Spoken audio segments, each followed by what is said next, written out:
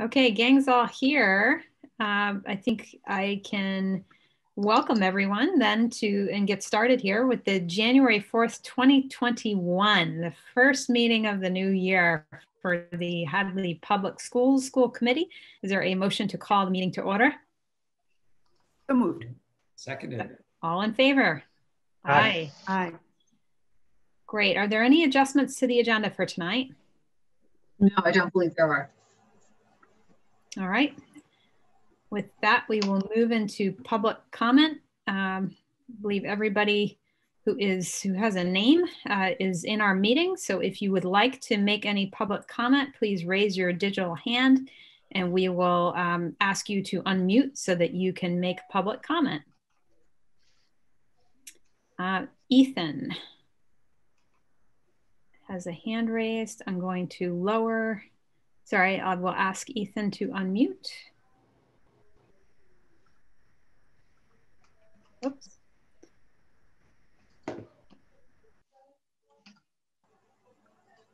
Ethan? Hi. Would you like to make public comment, Ethan? It's Linda, Ethan's mom, Ethan Label.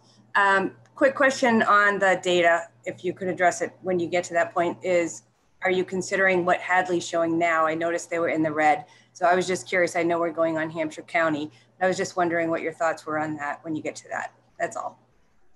Thank you. Yes, we will consider both the county data and the local town data as well when we discuss that as part of tonight's agenda. Thank you. Okay, now we have Emily Pfeiffer. I will ask you to unmute. Hi, can you hear me? Yes. Hi. Okay, thanks. So first, regarding the rainbow crosswalk that was proposed by the GSA at the last meeting, I love it. And I appreciate so much that it was so well supported, and just thank you to this group and the administration for your warm encouragement of that project. And way to go, Kyle and the GSA, for pulling it together. That's very cool. It made me really proud. So thanks. Okay, so that was the fun part. COVID data.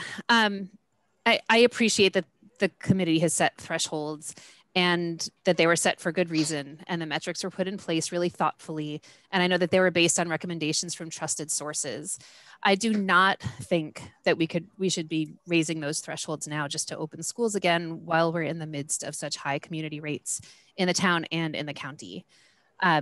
It's not the time to send everybody back into the buildings. Community spread increases the risk for everyone. Annie said it really well in the last meeting. Experts have been clear about this. Community transmission brings it into schools. It doesn't mean that it's the school that's responsible for the spread initially, right? But it raises the risk for everybody. And I feel like the idea of raising the thresholds just to bring people back is just another move toward waiting until we see evidence of it, right? It's like, it's the yet. I keep hearing the yet at the end of these statements. We haven't seen school spread yet. We should be doing what we can do to prevent it, not just waiting for it to happen. So I know there are really valid concerns about having students at home. I would hope that we would look for ways to reach out and better support students if we're concerned about their well-being at home. I understand there are lots and lots of challenges with remote learning, but I just don't think sending everyone back into the buildings is the only option. We also have to look at the ways that we're testing in Massachusetts. Some authorities are suggesting our numbers are higher than they appear because of how we're testing historically. So there was advice, and I don't remember if it was the DPH or the CDC, recommending that metrics should be under thresholds for multiple weeks before moving back to in-person. And I know right now we're looking at it mostly weekly. I saw, Annie, I saw your schedule that was, for the most part, week by week. But Tara made the really good point last time. I feel like if it just kind of squeaks under, if it's just under 3, I feel like giving it a second week before deciding it's safe enough, I'm making air quotes, safe enough to send them back, would just give a more accurate view. Maybe it comes down further. If it's on the cusp, maybe it bounces back up. But that way, you know, in 2-week chunks, maybe it just gives the opportunity to confirm that it's clear enough to send them back in. So lastly, this is just a lot to ask. All of this is a lot to ask of the committee and of the administration and the faculty and the staff. And I'm sorry that you're in the positions that you are with these crazy heavy decisions and responsibilities, but I just wanted to thank you for everything that you're doing throughout all this. That's all. Thanks. Thanks, Emily. Much appreciated. And we'll be sure to consider that as we move ahead with the discussion around the data and the metrics. Okay, next, Cassie Stewart. I'll ask you to unmute. Cassie? Hi. I just wanted to kind of add a little bit to what Emily said about having a 2-week period to look at. As an educator and as a parent, having just a couple of days to try to plan everything out is a lot. It's very tight, both for childcare as well as lesson plans, because what teachers are teaching in person is not going to translate to virtual and vice versa. So having a little extra time to plan and get things settled would be really helpful. Okay, thank you very much for that perspective. I appreciate that. Anyone else? We are in public comment right now. If you've just joined us, if you would like to make public comment, please raise your digital hand and we'll make sure that we get you unmuted.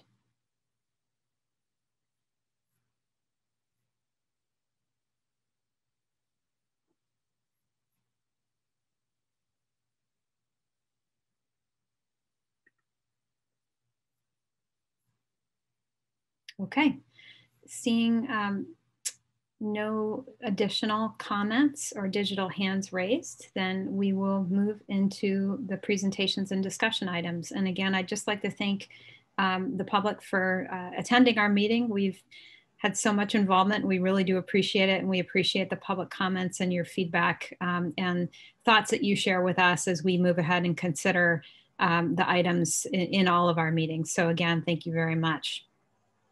Our first presentation and discussion item is the winter athletics when students are remote. Mr. Sudnick, I believe the floor is yours. All right, thank you for once again having me this evening. It's good to see everybody. I do have a document that I put together I think will help. I only have a few discussion items, so I'm going to risk sharing my screen again if that's okay. I think it will be safe. All right, excellent. And again, I'll try and keep it brief. I know you have a lot to get through and a lot of important items to cover. So I'm kind of starting from the top and working my way down from statewide to conference to league. All right, as far as something they can update people with. So we recently received an MIA update because Governor Baker has made some announcements on rollback in certain sectors that would impact athletics across the state. And the MIA went and consulted, the MIA and the EA confirmed with the MIA that Governor Baker's announcement on that day would not affect the guidelines that had been set in place ahead of time that we had based all of our guidelines on. So we are okay to move forward with the current guidelines and the current plan that we had set. So it was a good clarification piece that they had given to us. So that's more of a statewide update. They have not changed any timelines officially for any winter athletics at this point. They've left the open window from that December 14th that they initially set till the 28th of December, and that's going to be still consistent.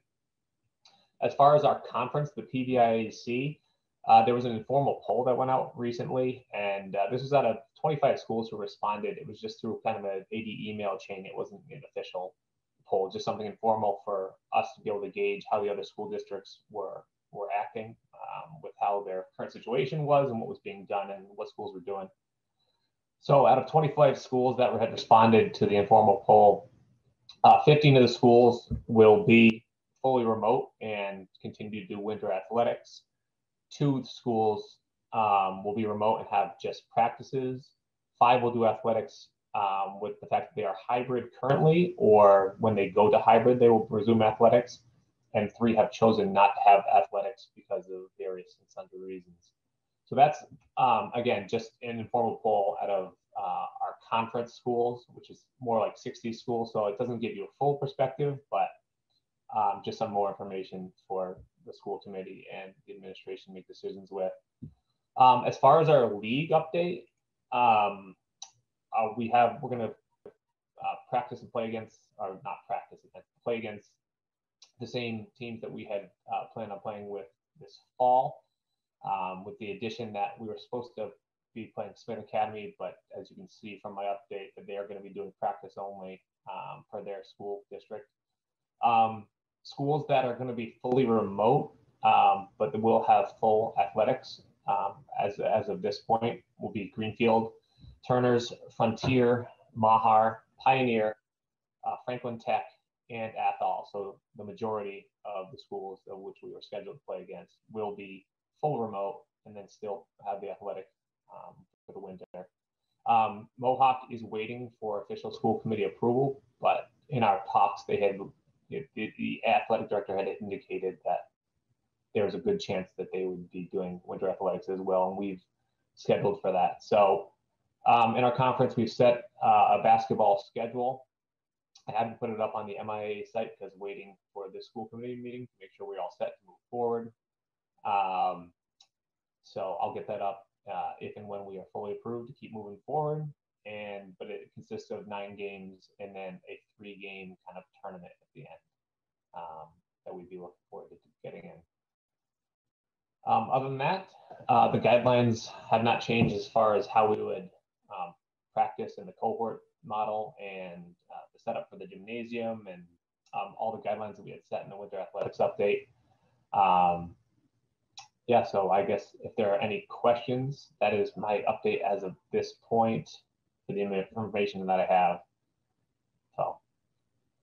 Thank you, Eric, for that. I do have one quick question, and that is, as soon as I saw the schools that we would be competing against, I went to the weekly dashboard to see how their numbers had been faring as of late. And I noticed that a lot of them aren't in our spreadsheet. I'm wondering, are you tracking that? And maybe aside from Eric, are you tracking that? Annie, is there a way that we can add those schools? Maybe it's a separate section down below. I'm not sure what qualifies exactly the schools that we are watching, but we should definitely watch the ones that we're playing against. Okay. So can I just clarify, Eric, what you might be looking for, Humira? I just want to make sure I understand.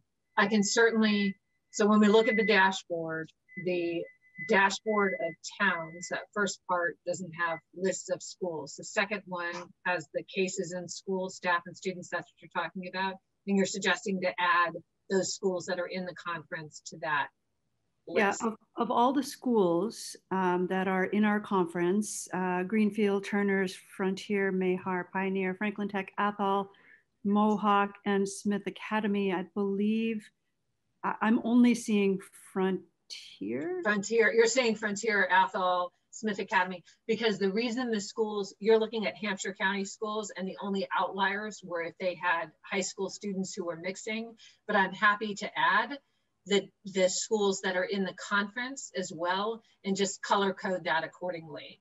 Yes. So now it's no color coding means you're just a district in Hampshire County. And then some color coding indicates that you may be having high school students follow a regular schedule in person. That's why I'd added them. But I'm happy to add these, and I'll just color code it and let people know what it represents. Great, thank you. Great idea, Humira. Thanks for mentioning that. My question for Eric, what's your recommendation? I mean, given your position, given the guidelines that are out there, given you know, the responsibilities that are going to be placed upon all of the staff and coaches, et cetera, and where we are now, kind of what are your thoughts around, I appreciate the research. I'm just looking for kind of, given your research and given your discussions with others, where you think this sits. So with everything that's gone on and following how the fall went with all of our precautions, and, you know, I know the data has increased, you know, as far as the numbers of, you know, and which is why we're taking the steps we are. At this point, I would recommend that we continue to move forward and monitor how things are going. We'll still have 2 weeks of practices before we can even participate in the first game. We could use that as a barometer for how things are going. The practices are going to be very closely monitored. The students are going to be wearing masks the entire time, so that, you know, that's going to go a long way to help. You know, the restrictions on the masks have tightened up as far as we're getting closer to winter. the numbers of student athletes participating, I think will allow us to do 4 separate practices. It's looking like we will have just varsity and JV level teams, and we can have students from middle school all the way up to high school participate on those teams. And it looks like we would be able to do 4 separate practice time, which will decrease the amount of students that would be on the practice court at one time. So that would be more beneficial, not only for the amount of, time and space for the students, but for the lack of interaction between the 2 teams for the most part. And even at games, they would be separated out in the plan that I talked about earlier, with the 4 separate bleachers comprised of benching areas for the entire time of which a team was there. So the separation would be pretty extensive. I think the students and the community are really pining for the winter athletic season. I've had a lot of outreach from community members expressing a lot of support and really, being gung-ho for the season, and how students are so passionate, especially around basketball. I think, the state's given out guidelines. They've approved these as safety measures for us to use moving forward, and they continue to do so. I think it'd be worthwhile to move forward with the opportunity to allow the students not only the physical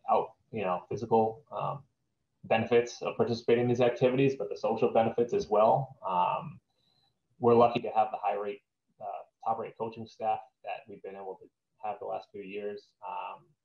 And I think the impact that they have on these young men and women are tremendous. So I think there are a lot of benefits to moving forward, as with the risks that are out there, as long as we continue to follow the guidelines. And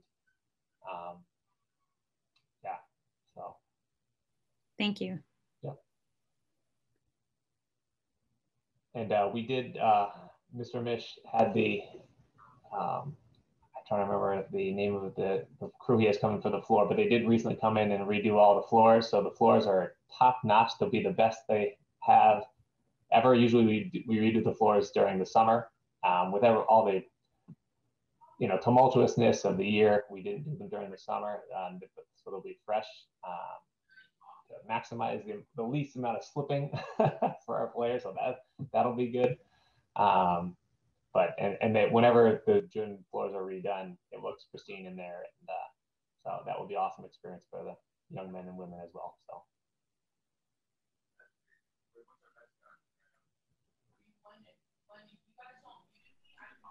I'll just say, Eric, I think you've done a great job sort of coordinating with your colleagues around town. And, I've read through all the MIA guidance. I think there's some smart measures in there.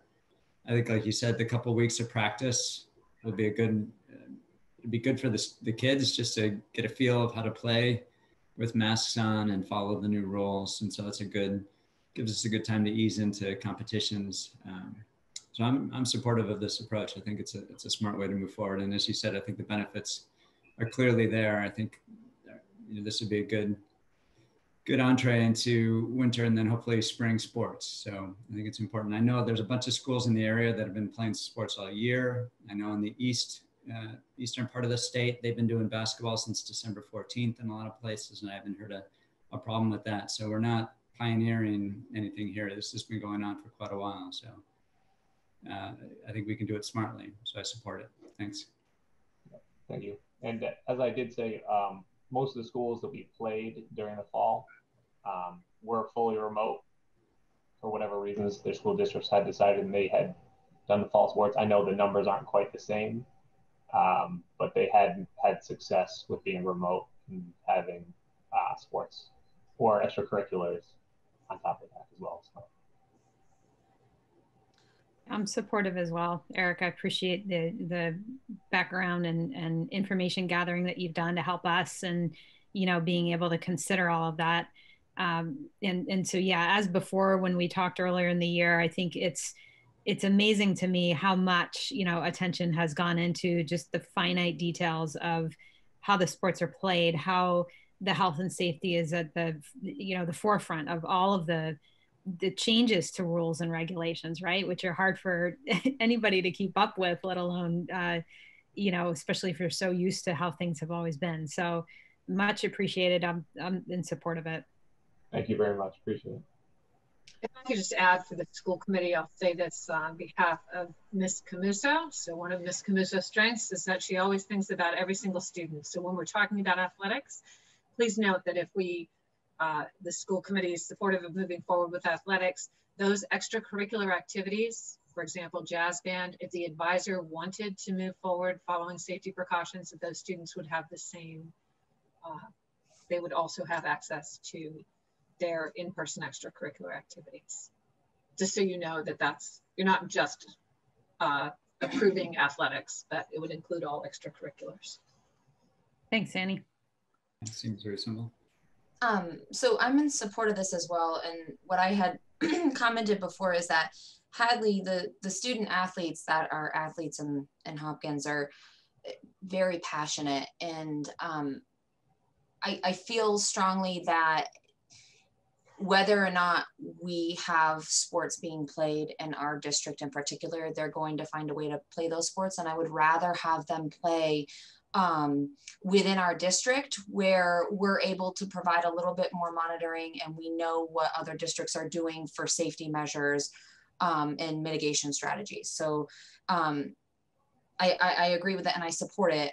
One thing I want us to just think about as we're going forward is what we would do in the case of a school-wide transmission and paying attention to the other districts and whether or not they're in a school-wide transmission and what does that mean? You know, are other schools taking the same precautions as we are when it comes to a school-wide transmission? I'm not talking about a case here or there. I'm talking about our schools get shut down. I do feel that we need to be safe and responsible to our community at that point.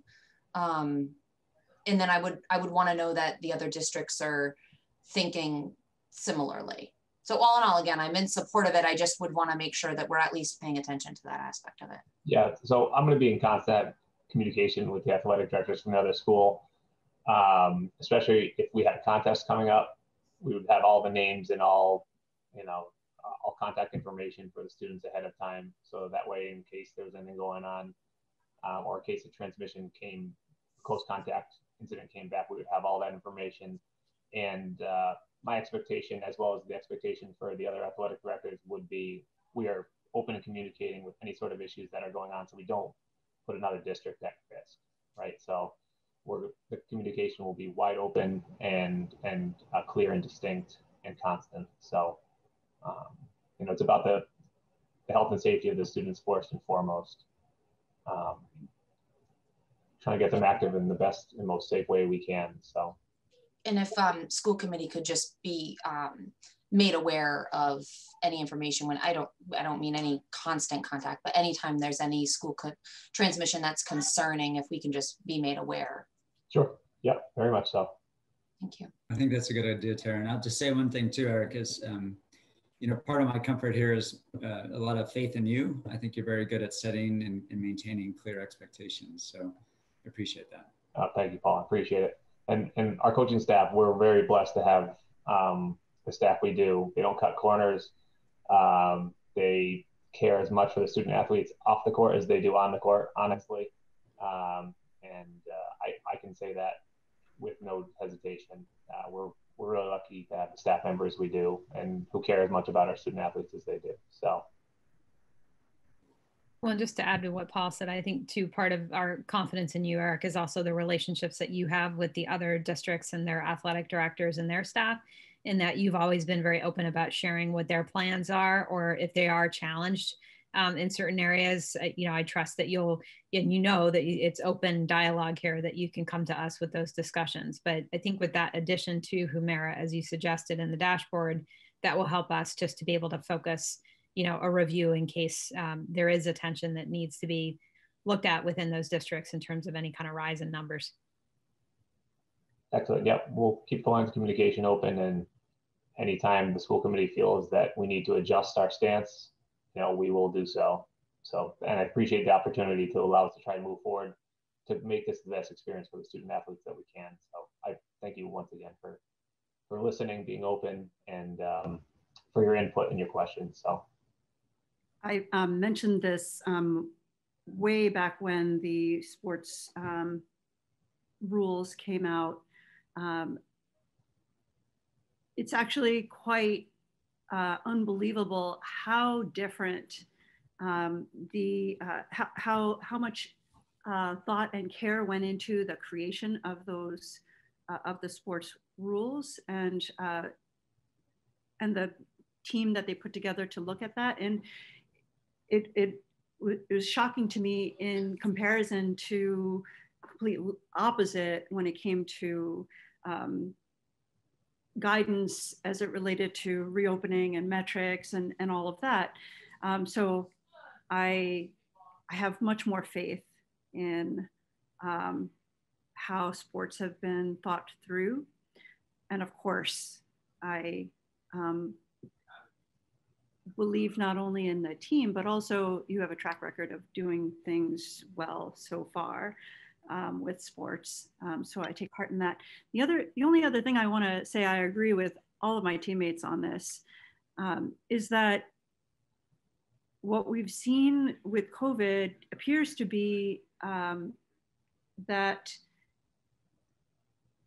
where there are, unfortunately, where there are households that are that do not have health and fitness and you know,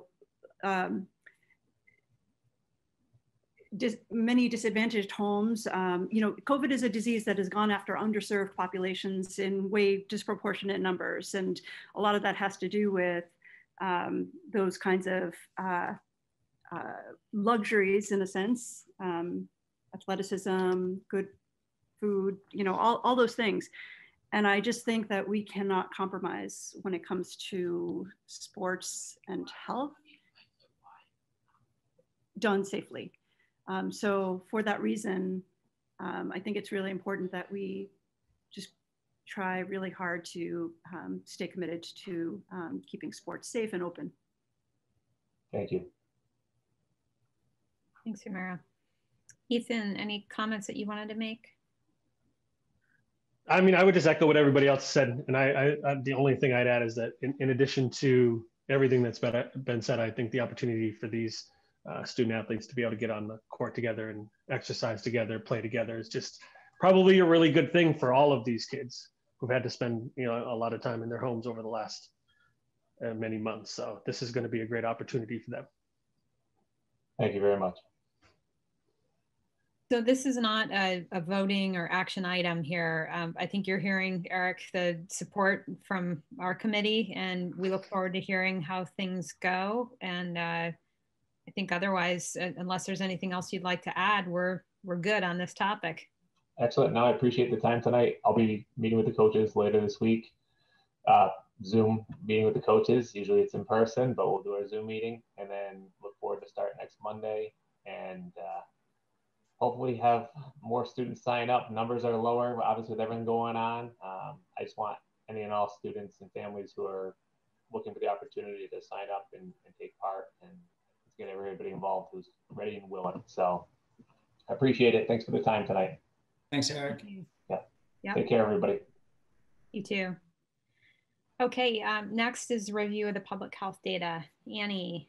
Yeah. 8 o'clock. So here we are. Folks have seen this in the weekly update. Let's see here. And we can see that things are not looking good and post the holiday. And we're seeing a steady increase. I also added information to this. Scroll over. I added information about the number of students who are now, everyone's remote, but who are usually in person or learning remotely. And I also added information, our most up-to-date flu vaccine information. So the number of percentages in the district and in each school. The deadline for this has been extended to the last day of February. So we do hope that families are able to get their children vaccinated if they haven't already, in accordance with the requirement from the Department of Public Health, Massachusetts Department of Public Health. This is not a local requirement. This is not determined by the school committee or by the administration. This is a requirement from the state and from the Massachusetts Department of Public Health. The thinking being that it would just help all of us to stay healthier and minimize the strain on the healthcare system if people aren't also needing to be seen for influenza. So I don't know if anyone has any questions about the data, if there's anything the school committee wanted to say or comment on. I appreciate you adding in the flu data and updating folks through the superintendent newsletter too about the requirement being extended, but encouraging them to get that vaccination.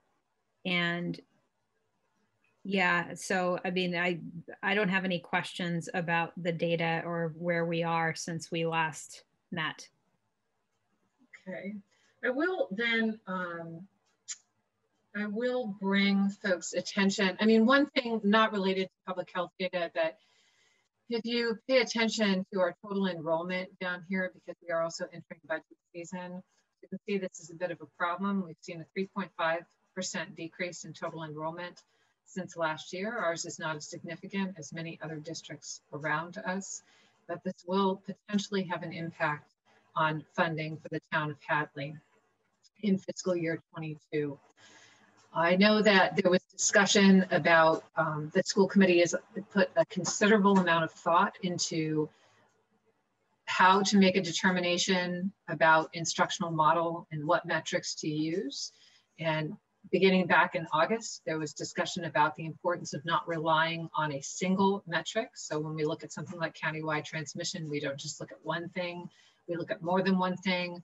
That the reason some folks have asked, why don't we just pay attention to Hadley when we go into the report, when folks can click on these reports and see the town of Hadley? And that was because Hadley has so few residents, and the recommendation is that we want a minimum of per 100,000. And so we look at Hampshire County. Also the CDC, so this last tab, remember this is public, so anyone can see it. Usually the link is included in the superintendent's weekly email. I'll try to make sure it always is included there. So these indicators of risk level for transmission in schools come from the CDC. The school committee also back in August looked obviously at CDC indicators, new cases per 100,000 in the last 14 days. You can see the CDC has a much higher threshold for incidents per 100,000, but beginning in August, the school committee had given a lot of attention to the Harvard Global Health Institute's key metrics for COVID suppression, which is where the school committee chose to set its threshold. Probably a very logical thing to do. If you remember, some folks from the Chan School of Public Health helped us, weighed in on our reentry plan and on these metrics, so that was certainly, I would argue, a wise decision for the school committee to defer to the recommendations of the Harvard Global Health Institute. But the CDC even recommends looking at, this is our average daily incidence rate per 100,000 and the testing positivity rate. These should be our core indicators. And also, are we implementing key mitigation strategies? What I started to do with this is, you can see the risk level. The shaded areas here are taken directly from the CDC indicators. And then I just started to put together, if we were to fill in the information about each of these indicators, the core indicators, as well as some of these secondary indicators, what does each week look like? But some of these indicators aren't in the weekly dashboard, they're in the daily dashboard. And I do want to say the percent change in new cases per 100,000 compared with previous 7 days, because the COVID dashboards for DPH give 14-day windows. Really, typically this should work. I'm just doing some simple division here, but I want to thank Ms. Gladstone, math teacher at Hawkins Academy, and her husband, a brilliant engineer, for helping me work through this. And she was very clear, typically it should work. However, sometimes it won't, and that has to do with the line of best fit. She was kind enough to model this out entirely in some sort of mind-bending calculus spreadsheet she sent me. I'm just going to stick with the division and tell you guys it's not always perfect. But this is not to suggest that the school committee is adopting additional metrics. It's to just kind of give the community just a broader picture of what's going on in terms of risk of transmission based on core indicators and secondary indicators recommended by the CDC, not established just by us or made up. And that's all I have on that, unless the school committee has any questions or wanted to have any discussion about any of this. So I think, Annie, just to recap, if we go back to the data, we are seeing our thresholds exceeded in multiple areas in terms of case count in the town, community percent positivity. I'm struggling to get to where I need to go. That's okay. I think it's hit the arrow that's all the way to the right at the bottom. There we go. Yeah, there you go. And there's your dashboard. Hitting the wrong one. There we go. Yep. Yeah, so the red is signifying we really actually haven't changed since we looked at this last week. Although the week of the 17th, when we looked at it, we were still in the caution area around the town. We've had a representative from the Board of Health describe to us that the cases are not within town, are not isolated to, you know, a particular demographic, you know, like a extended care facility or anything very specific like that, that it was, I think she said at that time, as young as 2 years old.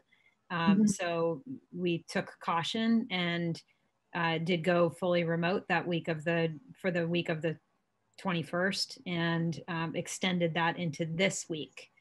And so we'll have another set of local and town and community, county data coming out this Thursday evening, correct? That we can evaluate and determine, and we'll have an opportunity to talk through on Monday whether there is any change in plan. So I want to clarify the community, what I, and if I'm mistaken, I just, whatever direction the school committee wants to give me on this, but my understanding is that on Thursday evening that I will look at these data and then I would announce that for the following week. I provide information on Hadley. These are, this is Hadley data, total case count and last 14-day case count, the first two columns, and then average daily incidence rate per 100,000 in Hampshire County and testing positivity rate in Hampshire County. If both of these indicators remain red, which is 25 or above for the average daily incidence rate and 3% or above for testing positivity, then we would continue remote. We may discuss it on Monday, but we'd continue remote and I would make that call on Friday morning. Thursday night, frankly, I would make that call via email. Is that correct? Okay. That is what we discussed.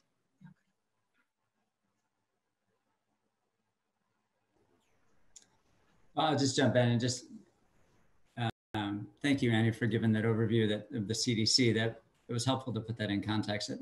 I'll be honest, the thing that sticks out to me, and I'm not saying we need to revisit or reopen these metrics. I think it was painful to get here. I'm not sure it's worth revisiting them.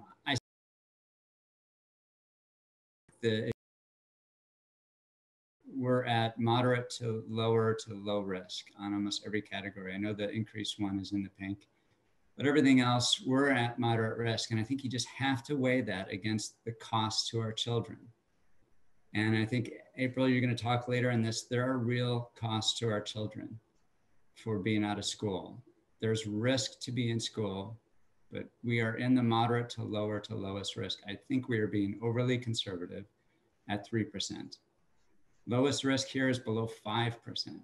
We're at 3%. So I think we can accept more risk, which means more benefit to our kids to be in school. There's a real cost to not being in person. And I do not think we are respecting that sufficiently. I think the risk, the fear of the virus is overriding the unseen cost to our children. And again, I think April, you'll touch on this a bit. So I'm not, I mean, I don't think I have, frankly, if I thought the rest of you on the school committee would side with me, I would continue to push it.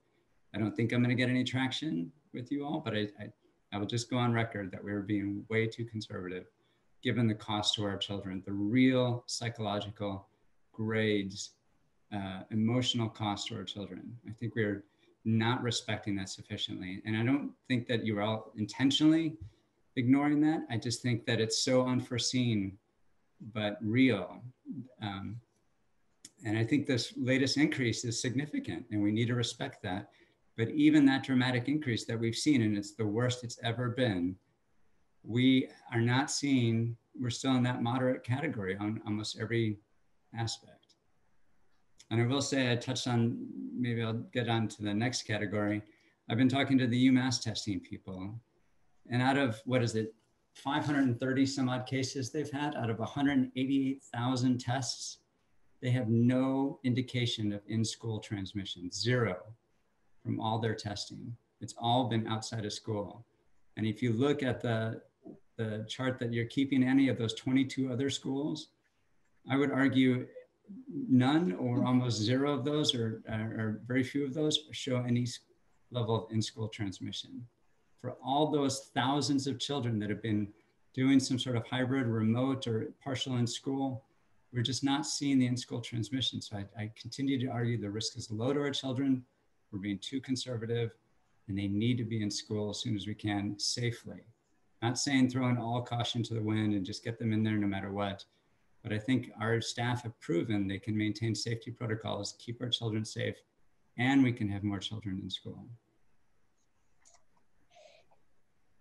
Annie, I have a question for you. If you could go back to that CDC page.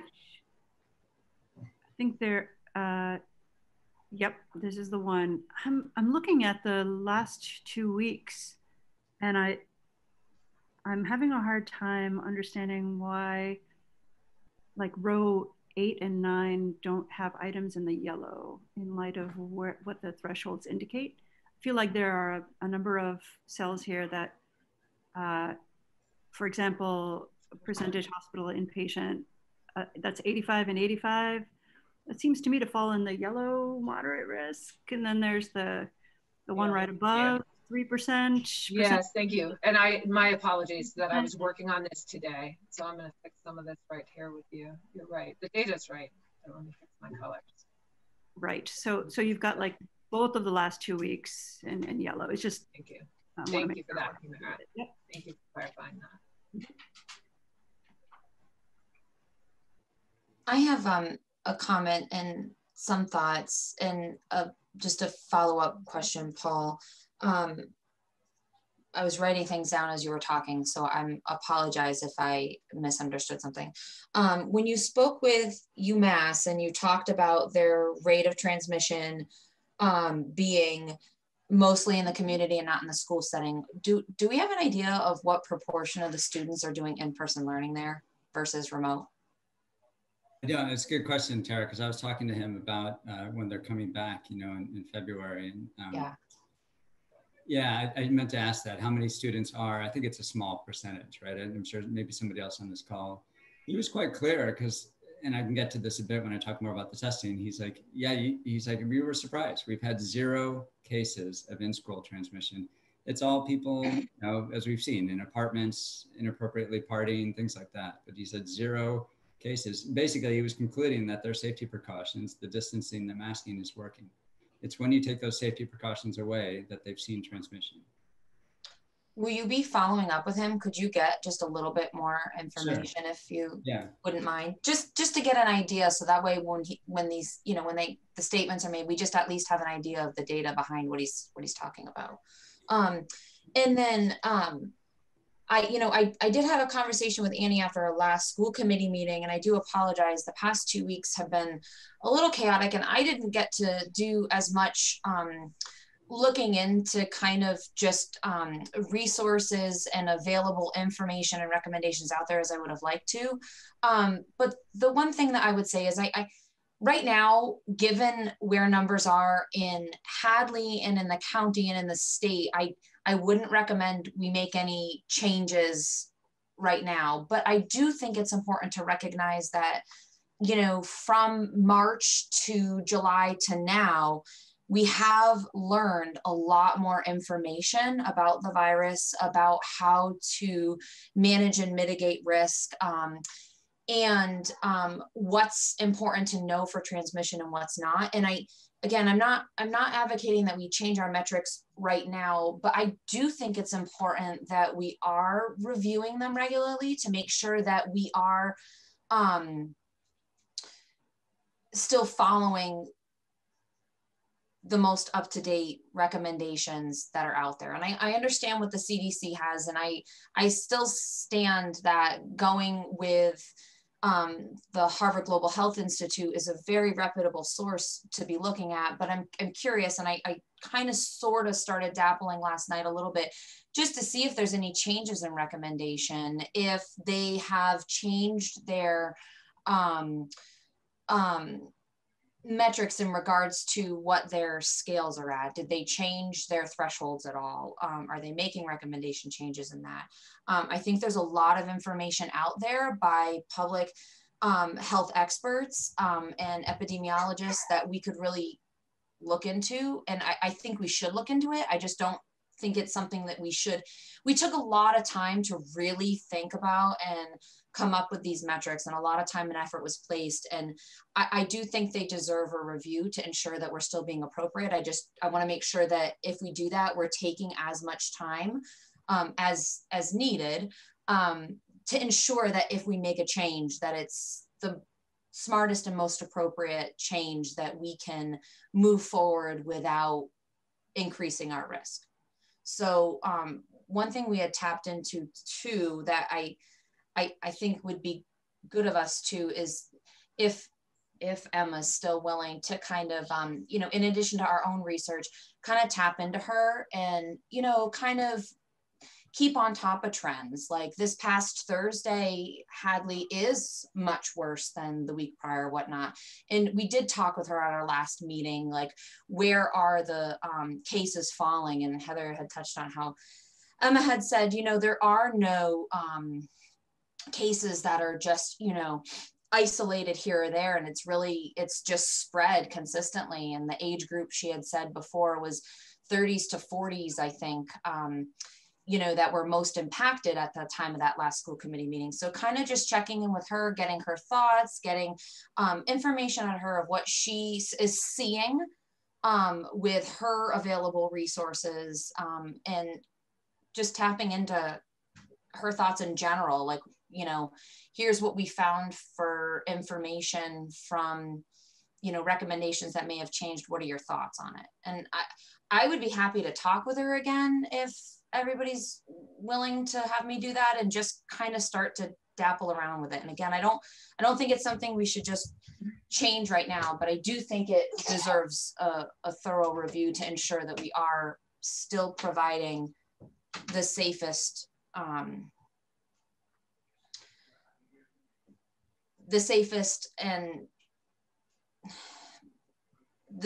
method with, you know, allowing as much in-person learning for our students as we can.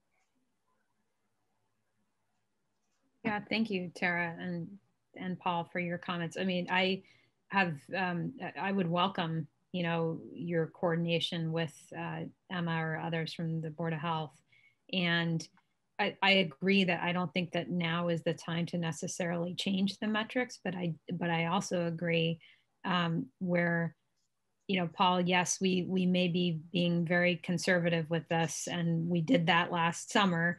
And so here we are now. And I think, Tara, to your point, you know, just re-examining, well, have any of the systems that we looked to for input also changed, given how far we've come and the education that has happened.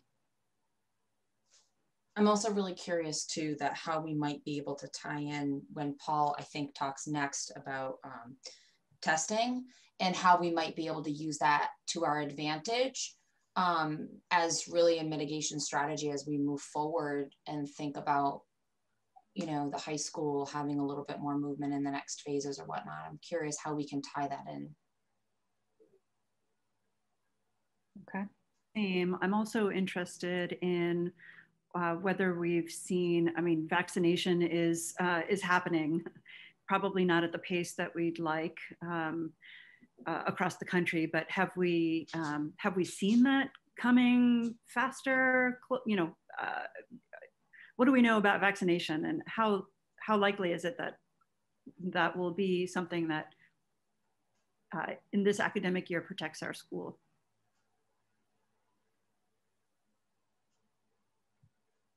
We may not have the answer. Yeah, I'll just add, I think having as much information as possible can help us. I agree. I don't know that we need to change metrics or kind of, you know, rewrite what we're using to say yes or no in terms of reopening the schools. But, you know, when I look at this CDC data, it does offer more information, right? We did the 3 metrics. We stayed hard and true to those metrics. I think they worked. But I also think, you know, to the point that was made earlier, we know more. There's more information. We understand this a little bit better. And if there's a way for us to have more information in our hands before we make these decisions, I think it's important to do so. And again, looking at the data from last week, you know, was one of those kind of interesting moments where one data point was below the threshold, one was above. And I think this information here, Annie, that you provided is good to kind of, you know, at least provide more information, not only for us, but for the community to better understand kind of the trends that are happening, not just week to week, but over the course of 2-3 weeks, so that we have a better sense of, you know, hopefully where the data is headed, but also, you know, to make that decision, we have more at our fingertips. I will work on keeping this up to date, make sure my color coding is right. So thank you for that, Humira, but I'll work on keeping that up to date. And just in response to vaccines, I don't have specific information for you, although based on the governor's conversation today, I don't think there's anything to indicate that the Commonwealth is, we can assume the Commonwealth is on track. And so in group 1 already started getting vaccinated. Those are healthcare workers. I know Tara's familiar with that in her workplace. People are getting vaccinated. So that's already been rolling out. I would imagine it's been rolling out relatively successfully. And I say that because they're moving on to group 2. So group 2 includes people with comorbidities, underlying conditions, and essential workers. Within the essential worker group, the first group of essential workers are law enforcement, firefighters, first responders, paramedics, and EMTs. They will begin getting vaccinated next Monday. So they're setting up the logistics for that. Those appointments are, they're getting scheduled as we speak. And the next group, unless they change something on the essential workers list, would be educators K through 12. And educators includes not just classroom teachers, but all people that work in public education, or in schools, I should say. I don't think it's limited to public education. So that's very promising. Let's hope that everything goes smoothly for our first responders. We want them healthy and safe, and also because we're on the next wave.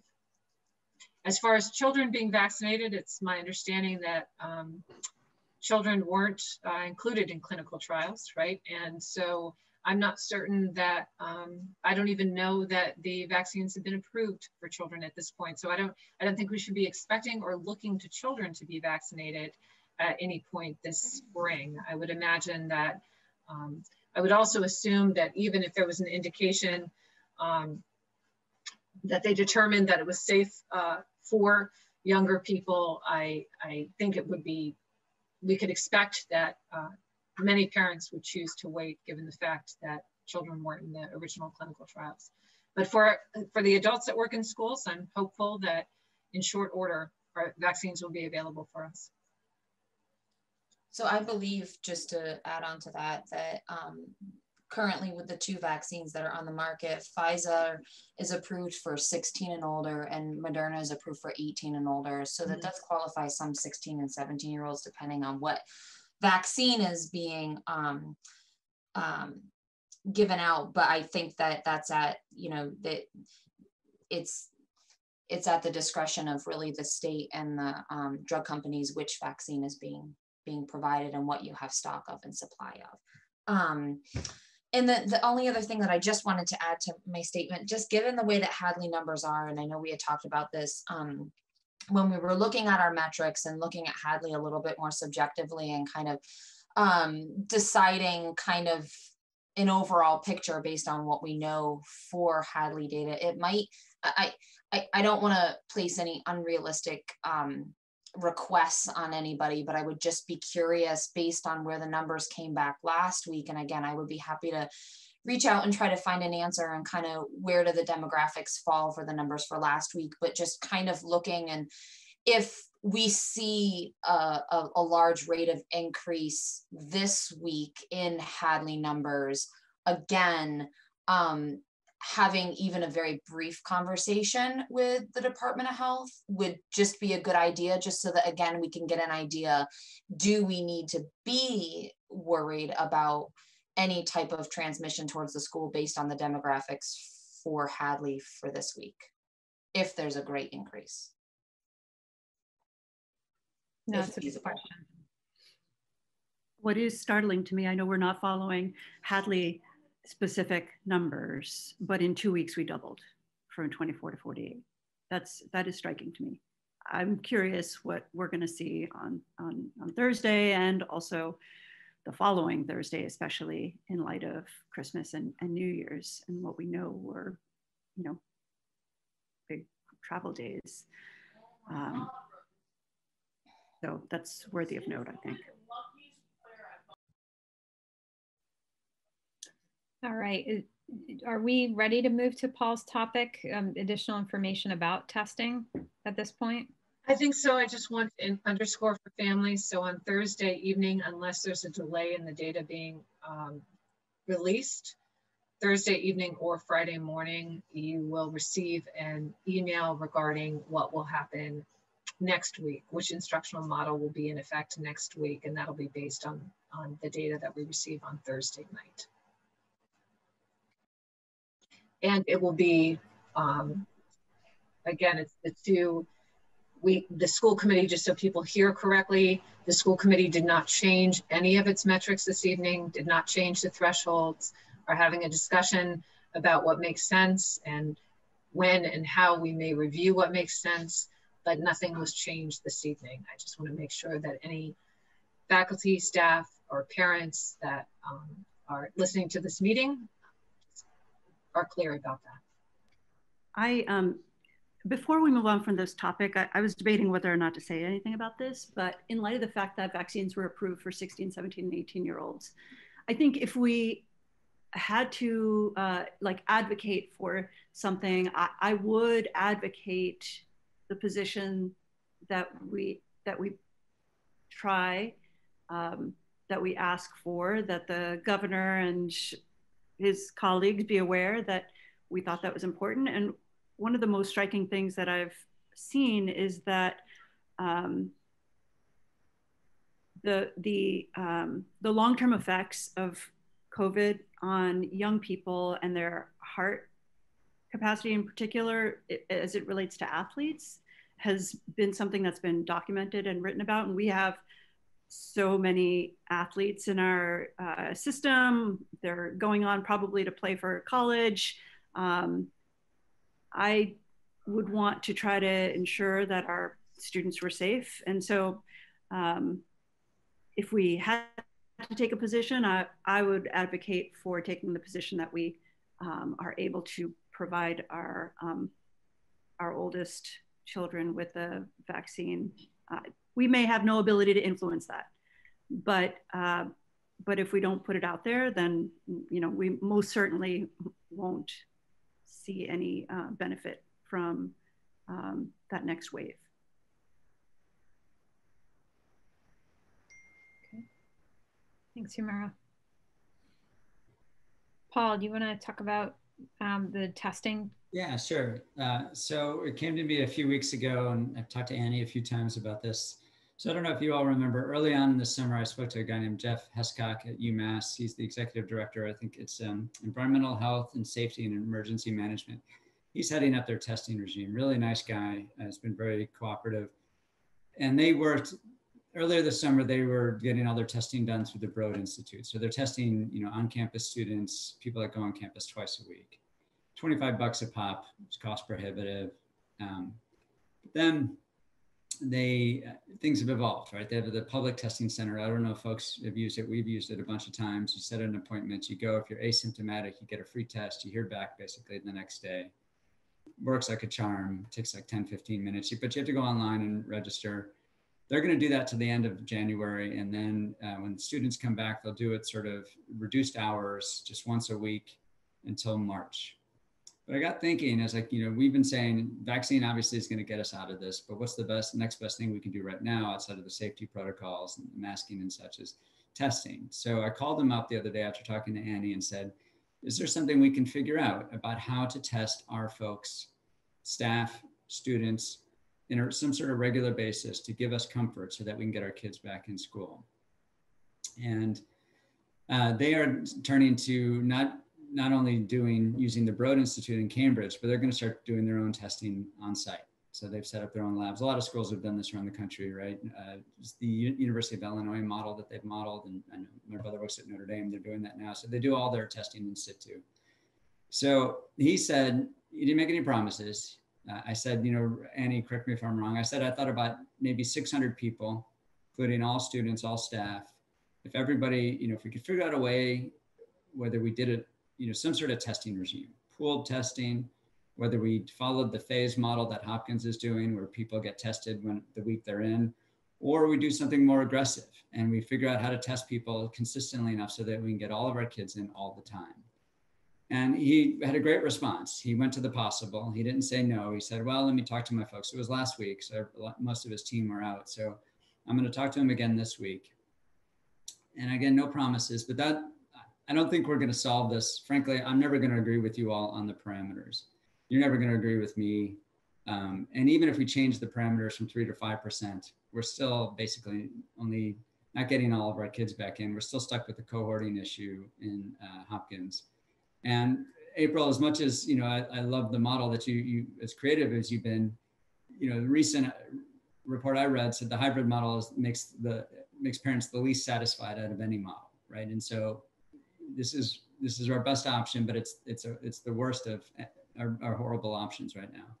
So can we figure out a way to test? So that's my plan, is to figure out, maybe we could talk with him. If he's still open after he talks to his team, let's figure out a way that we could do some testing. I'm not sure exactly what that looks like. They're the experts. Sit down and can we do testing, whether it's once a week, whether it's twice a week, whether it's pooled, whether it's targeted group. Give us comfort so that we can get our kids back in. I think the benefit here too is with the new bill that was passed, Annie, you've been saying we are potentially going to have some resources. That's correct. So the rough estimate is 4 times initial CARES funding, which would be roughly $200,000 that districts could use for COVID specific expenses. So we don't have the exact figure, but that's how we've been told that, how it's been recommended that we estimate what we could anticipate. And maybe we do one type of testing regime until all the teachers and administrators can get vaccinated, which is hopefully in the next couple of months. Maybe we do it to the end of the year. So I just want to let you know, I'm having those conversations with UMass if anybody's interested. Nothing's set this week. It's on Jeff's plate to get back to me. But that to me would be that would be the most hopeful thing, is if we could figure out a way to get our kids tested twice a week or pool testing twice a week. I would argue they should be back in school. And just like UMass is, where they've had 188,000 tests, 539 cases, 0 cases, in school transmission with their testing, I would strongly argue we put our kids back in and test, twice a week. I know there's a lot of conversation to happen between now and then, and conversations with the teachers, but I think that's my ultimate goal. Thank you for talking with them. Really appreciate you reaching out to UMass and continuing that discussion with them. Sure, Sorry. I'll just give a shout out that there, again, no promises, but he's been really wonderful, just being very cooperative and thoughtful. I was just going to say that's very promising. I mean, we identified early on that if we, Right. and we even signed a resolution to this, to the state. So really smart that you reached out to UMass, especially as they're developing this capacity in-house. Right. And they're probably looking at a lull in their capacity. So why not? It's income, and it helps them on, on ramp to greater numbers. It makes a lot of operational sense for them to do so. So I would, if we could get a testing regimen of like twice a week, and students and teachers alike were able to ensure that there wasn't spread, and we could nip it in the bud when we knew that there, that would be very smart.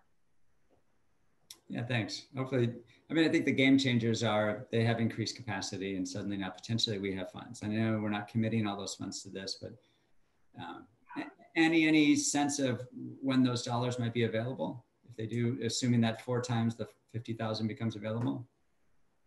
I don't have any information right now, but I anticipate I may on Wednesday morning. So when I have that information, I'll certainly update the committee. Awesome. I have a question, Paul. What kind of testing are they doing? Yeah, well, they're doing the swab testing, so it's not the rapid test, right? And it takes 24 to 36 hours, right? So it's the PCR based, I'm assuming. You probably know more about this than I do. Yeah, that's what I'm curious about. And I would just, I really like the idea, and I really am very interested in learning more about how we can make this feasible in our district, because I do think it's an extra level of, again, mitigation and comfort and safety for moving forward, even if it's something where, no matter what it is, I just think it's a great thing to have in place. I'm curious what kind of tests they're doing, because I know previously we had talked about, or Annie had brought up, and it was something that I think was pretty unfeasible, but doing something like serology testing, which would be looking at antibodies. So somebody who's been exposed to COVID, which would be different than the PCR test. And so then from there, kind of understanding what is appropriate testing. So I would be curious, like if at UMass they're doing this testing, what have they found for necessary testing? I would be cautious to say, well, we should test our students twice a week. Like, do we need to test them that much? What is the frequency that they need to do it? What is appropriate? And taking a sample size of the students versus looking at testing staff, or if transmission is really not as likely in the younger population, is it sufficient enough to just test the staff at the elementary school? But then with the older kids who are more likely to contract the virus, should we include them in that? Maybe it looks different at both schools. I'm just, like a lot of things to think about as we start learning more about it. Very interested to hear more. Yeah, those are all the good questions, Sarah. So if this goes further, I'll definitely pull you in. I mean, I think, and then Annie, you'd sent that thing out about, was it Wellesley that does the pool testing? So if cost does become an issue, maybe we look at that. Yes. I think it is, Sarah. I'm pretty sure it is PCR tests. Probably. Which is great, to be honest. Like, I don't think that that's invaluable at all, to be honest. I can tell you just from, again, my limited experience at the hospital that I'm at, which is just a small hospital, although we're part of a much larger network with Mass General and Brigham, we are being provided asymptomatic testing. So I can tell you that I go in every week and I get tested. If it's the PCR test, you go in and you do a nasal swab. It's very, very easy. It's not like when you get people may think it's, concerning for some of their kids, the flu test where they stick that way far up and it's very uncomfortable. It's not, it's just into the base of the nares. It's a few quick swabs. It does come back very quickly. It's very easy. And it does provide a lot of reassurance, especially if you're getting tested very regularly, to at least know that you're moving forward. And there always are going to be false negatives, but when you're getting tested repeatedly, week after week after week, you start to become a little bit more confident in your results, that you're not getting week after week after week of a false negative test. So yeah, if it does start to develop in any way and I can be of any assistance or be pulled in, I have a lot of questions. Awesome.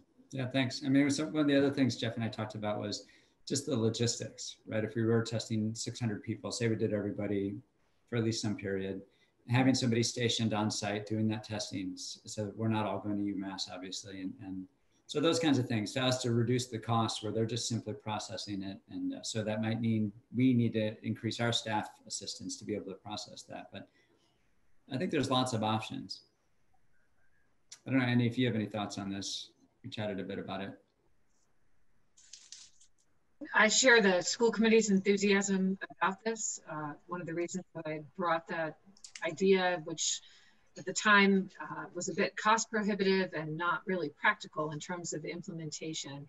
But I do agree, anything that we can learn about testing, every single possible strategy that we can use to increase the confidence of the community, of faculty, of staff, parents and families, that students and staff are safe in school, or as safe as they can be. I'm all for any of it. So thank you so much, Paul, for taking the lead on this. Thank you others, Tara and others who've offered to be helpful. Thank you. I appreciate it. Yeah. Just make sure you're not helpful 3 at a time. 2 at a time you can be helpful, but just not 3 at a time. 6 feet apart help. No quorums.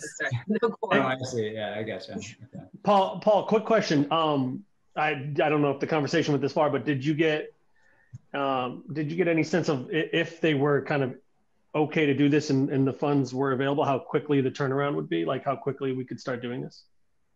No, I didn't, Ethan. I think I was hoping for conversations this week. And, you know, again, so he said most of his team was out last week and he was going to touch base with them and they were trying to brainstorm. So I think if anybody could figure it out, I have a lot of faith that he has the right attitude, but you know, he knows it's right away. And the benefit of doing it now is before the UMass students get back. So let's figure it out in January. Yeah. I mean, it might be the stars align, right? We have the funds potentially available. They now have the resources.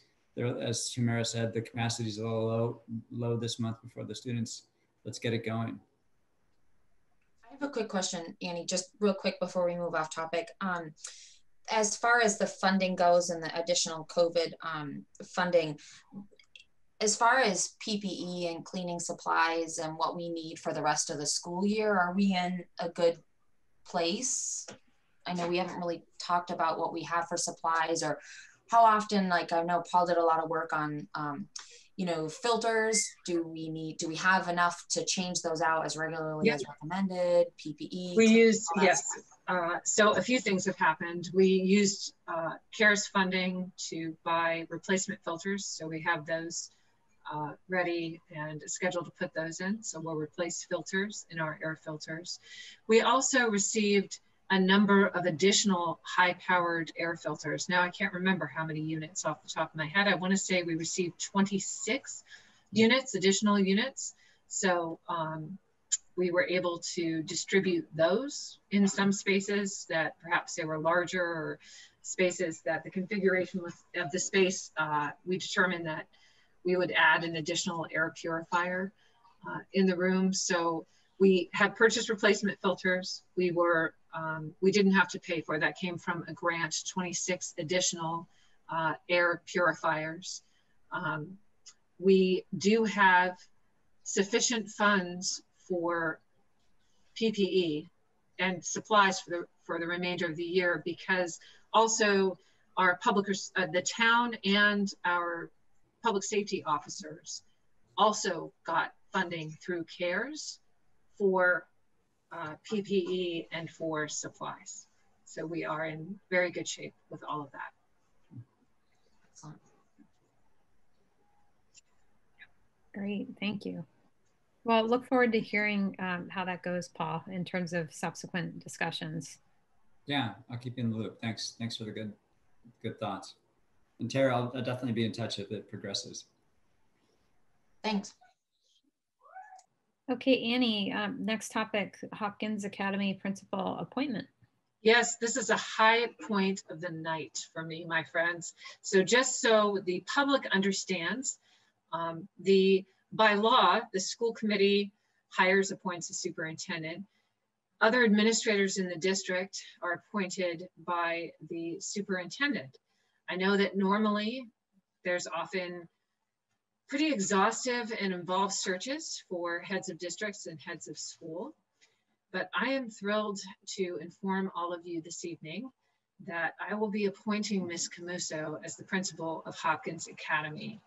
And the reasons I'm going to give you do not sufficiently capture why I believe this is an excellent appointment, but I will share a few of the reasons why I believe that Ms. Camuso is an excellent candidate and an excellent principal candidate for Hopkins Academy. Ms. Camuso has worked in Hadley Public Schools. This is her 13th year working in the district. She was a teacher in the district for 12 years. She did many noteworthy things as a teacher. Most recently, she and Ms. Roberts developed and taught the first co-taught course at Hopkins Academy last year. They actually developed the curriculum for that course. It was War and Literature, or War Literature. Perhaps it wasn't an and there. Ms. Camuso also developed the first specialized reading course. She has a certificate of advanced graduate studies in reading, and she taught the first specialized reading course for students at Hopkins Academy in the general curriculum. That's really a big deal. We often focus on teaching reading at the elementary level, and then if a student isn't a fluent reader by the time they're in high school, and if they don't have an IEP, they're often just kind of left to struggle. Most secondary schools don't have a lot of specialized reading support. So Ms. Camuso developed that course and taught that course. She's an extremely effective educator. You folks have seen that when I've shared data on student outcomes, and it goes beyond just standardized test data. She was a part-time curriculum director for us while still teaching and being the head teacher at Hopkins Academy last year. She was has been a member of the Hadley Education Association leadership. And that's important to me because she understands what it takes to have effective relationships between labor and administration. She's been the English department chair for many years. I feel like since I've been here and probably before, so at least 6 years. She has been a faculty class advisor, the newspaper advisor, the advisor for the peer mentor program with Mr. Vreeland. She helped our students who were interested in leading a gender equity task force. She was kind of the adult behind the children that did that extremely important work. She did very impressive work on our educator evaluation committee. I don't know if you folks remember when I first started in the district, we were selected to be part of one of many districts across the Commonwealth to work on identifying best practices in the implementation of the new educator evaluation system. And she continues to mentor teachers around educator evaluation. And she also provides optional support sessions for teachers to better understand the educator evaluation framework. I also want to say that she's currently a doctoral candidate. That's a big deal. She recently passed her comprehensive examination, so I was fortunate enough to listen to that. And she is researching the intersection of community housing, policies and practices, and school segregation. Very timely topic and an interesting topic, and how these things intersect. Ms. Camuso was kind enough to accept a challenging position. I know that. I have been a high school principal. It's a challenging position in the best of times, and she accepted it in a very challenging time. And you folks have seen how she consistently seeks out feedback from the community, faculty, staff, and students. She communicates effectively and consistently. She even does Facebook. Thank goodness someone does. Because I do not know how to do a town hall. You folks have also seen how much time and effort she puts into planning and researching and making recommendations for every single phase that we're planning for. She and Ms. Dowd, the principal of Hadley Elementary School, have been working together to support faculty and staff, and also to work with the community to figure out how we can advance our priorities of diversity, equity, and inclusion. And just today, they put together a really remarkable chart that kind of lays out what are some key activities that we could do and when will we do them and what do we expect the impact of those activities to be and the outcome and why are we proceeding with that. So for all of those reasons and many, many more, I'm happy to announce that I will be appointing Ms. Camuso to be the principal of Hopkins Academy. And that was the best thing I did all day. So that's that. Well, congratulations, Ms. Camuso, and thank you. And yeah, I personally, I just want to thank you for your leadership throughout what has not been a year that any of us had anticipated, but the work that you do, it's clear that you care a lot about what you do. You're good at what you do, and your support of everyone around you is greatly appreciated because as you step up to rise to challenges and give your all, you bring others along with you who you're modeling that for them. So we really do appreciate that and all that you do. Congratulations. Thank you. I appreciate all those kind words from everybody. And I'm really happy to be staying at Hopkins and in this community.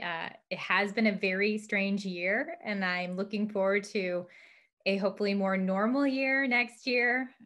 Maybe we can, keep moving forward with all the great ideas that you guys mentioned, and that'll help us to get there. So thank you again. I'm very excited. Congrats. And let's say on that note, Principal Camuso, why don't you update us on phase 3?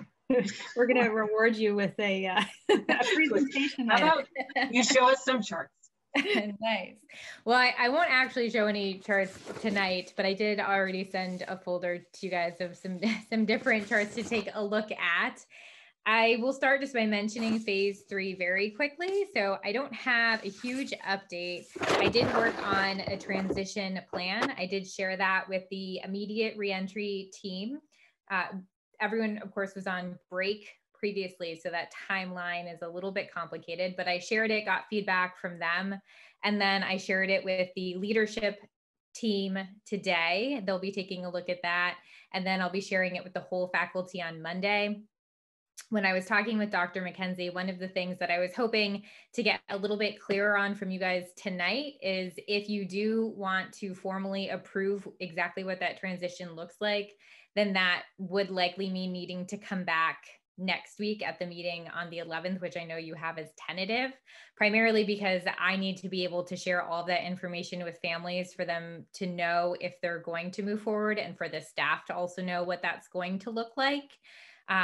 If you're okay giving me specific things that you want to have in there and then having us continue to move forward and implement that, I can always share that at the later date in January. I'm just a little bit more nervous about waiting for that formal approval at the end of January. In terms of, in general, what it's maybe going to look like is looking at introducing students over time in a staggered way, and then trying to introduce some type of an assembly that would help to go over protocols and do something that might be akin to a team building to give the kids something. And potentially that would look like the youngest students coming in earliest and the oldest students coming in latest. But again, before I sort of reveal all of those specifics to you, I do want to make sure that the staff have a chance to look at that in case they see something in there and they say, this isn't going to work for A, B, and C. So I am wondering kind of where you guys are at with that phase 3 transition piece. Well, I'm of the mind that, this is not my area of expertise. I'm going to trust your judgment in terms of the particular nuts and bolts of this transition. I like the idea of a transition. I don't know that it needs to be as long as a week. I think that's kind of what we were talking about, earlier in one of our meetings about if it's a full week, are folks going to even want to be part of that? So, I'm in support of whatever transition you all feel is best in order to get phase 3 underway safely and under the, the correct protocol and cohort models. So I I haven't changed my stance from last time. And I feel like again, I didn't do as much looking as I'd like to, but the one thing that consistently came up when I started looking again was cohorts and recommendations for cohorts and limit mixing in cohorts when possible. And when you look on the current CDC guidance for schools reopening, they say cohorts. When Annie presented the data this morning or earlier in the meeting, I was really happy to know our current numbers too, because if I wrote them down correct, we have 60 students in person out of 258 at Hopkins and 198 remote.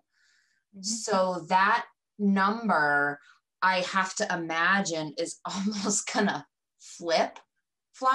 And that is a huge percentage of students coming into the building when we previously had a very small percentage. And one of the things that we've been really, really careful about through this entire process is not changing more than one factor at a time, really looking at one change at a time. And so I still feel pretty strongly that we need to ensure that if we're bringing what I'm anticipating a large number of students back into the high school, which I think is great, we need to make sure that bringing them in is not going to be jeopardizing safety in any way, which is why I had said more than a 2 to 3 day window, that it should really look like a transition period of a week. So that way we can ensure that anything that we're doing along the way is not jeopardizing any safety. And I do feel strongly we've come so far with limited transmission. I wouldn't want to see us throw too much caution to the wind. And I'm not implying that you're haphazardly moving forward, April, at all. I just would want to ensure that we're still able to ensure that as we move forward, we're still being safe. And I understand that the first transition for them is going to be that small first period if it looks similar to what you've presented before. But again, that number of students that's in person now versus what we're going to get, and then even mixing for that first period, I just still think that week transition is just important to ensure that we're still being as safe as we can. Yeah, I think that's, sorry, go ahead, Paul. I was just going to ask you, could you remind me, it's been a while, what transition are you imagining right now? And how does that juxtapose with what Tara's proposing? Yeah, so I guess I'll give you more details about what I imagined. And I guess in the end, if you guys like it and the staff hate it, then I'll just come back to you with that information and say it's a no-go on that end, which is fine. They haven't committed to this yet, but essentially taking in, those concerns, which are valid. And it's, quite frankly, why phase 2 exists. That's the whole intent behind phase 2, is that they're in the building, not moving. Unfortunately, phase 2 is not appealing to a lot of students, and the majority, if not all of them, that have chosen to stay home or came in and went remote again were because they don't like the cohort model and they don't want to sit there. And I think that was, the concern that Paul brought up, is how do we get them to stay in there because they've opted not to. So I looked at something that was an attempt at being a compromise, which is essentially 5 days where students come in, or might be 6 days, where they come in over time. Yeah, it's 6 because there's 6 grades. And so each grade comes in each day, 7th and 7th and 8th, 7 through 9, 7 through 10, 7 to 11, 7 to 12. And so that also helps our oldest students who are least interested in coming in for the cohort model, that they would only have to be there for a day or two within that model. And so they would be there and they would practice all of the protocols, and then they would be dismissed at noon. And then they wouldn't start moving until after they had completed that 6-day period. So that's a piece of what we're looking at in terms of the transition based on your feedback from last time. I'm sorry. I think I'm confused. Are you I just want to understand, and I'm sorry I don't get it. Are you saying that over like a 6-day period, you're going to increase by 1 grade level each day? Is that what you're saying? Yep. Okay, so then within a week's time, we're still going to have a flip-flop in numbers, right? So we're still going to have, and so are you suggesting in this that it would be, so like if 7th grade came in, they would come in and have a 1-day orientation or 2-day orientation, and then the following day they would start their transition going from, and I apologize, I'm not good with No, they would all remain in the cohort for the whole week. So that would mean that 7th graders would be in that cohort model the longest because they came in first. Okay.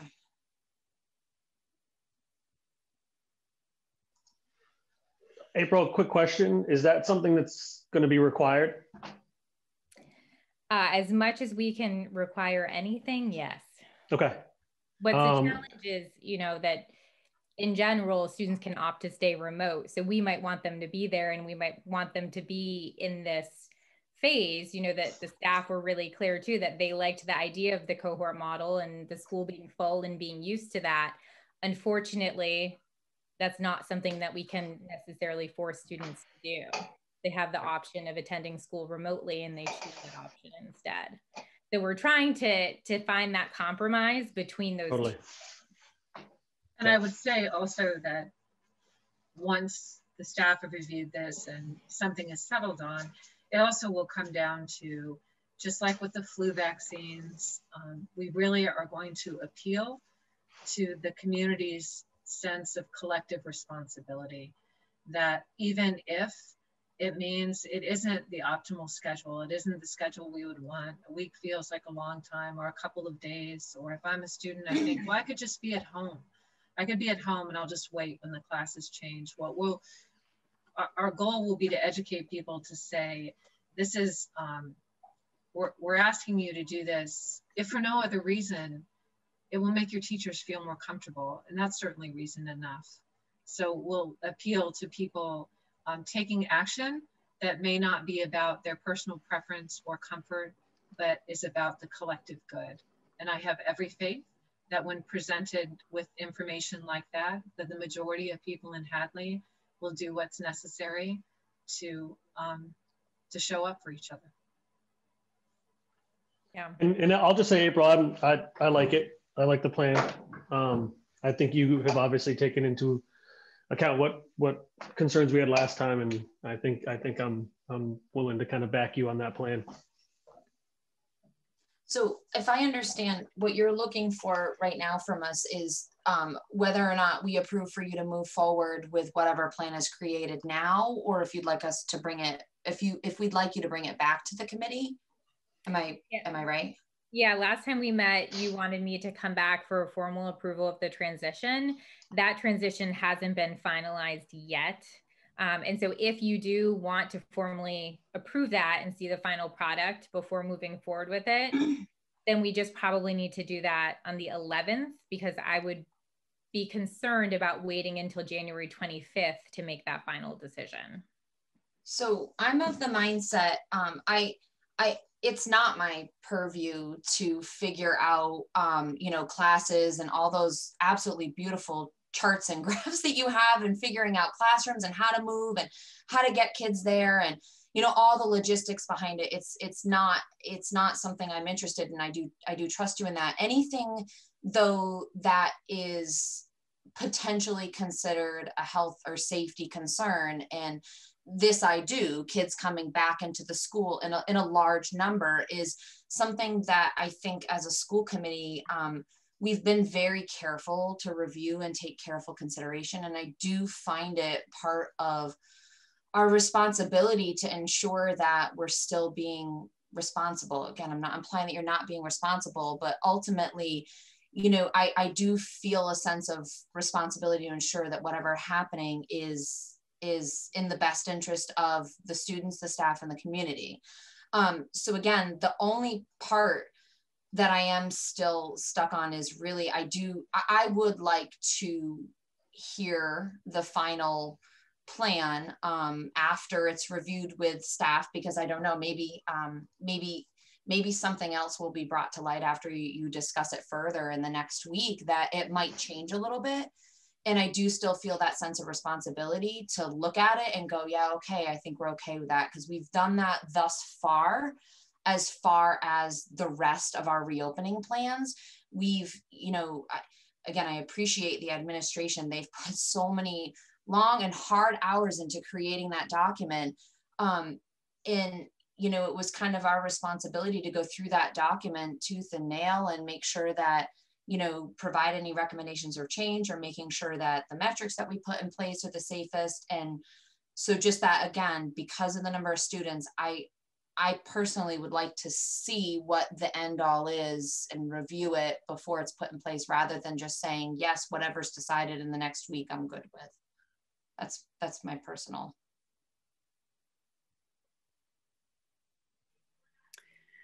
So I know, oh, go ahead, Humira. Okay. I mentioned this last time we talked about this plan, and I think you all looked at me strange, and I've been thinking a lot about it since.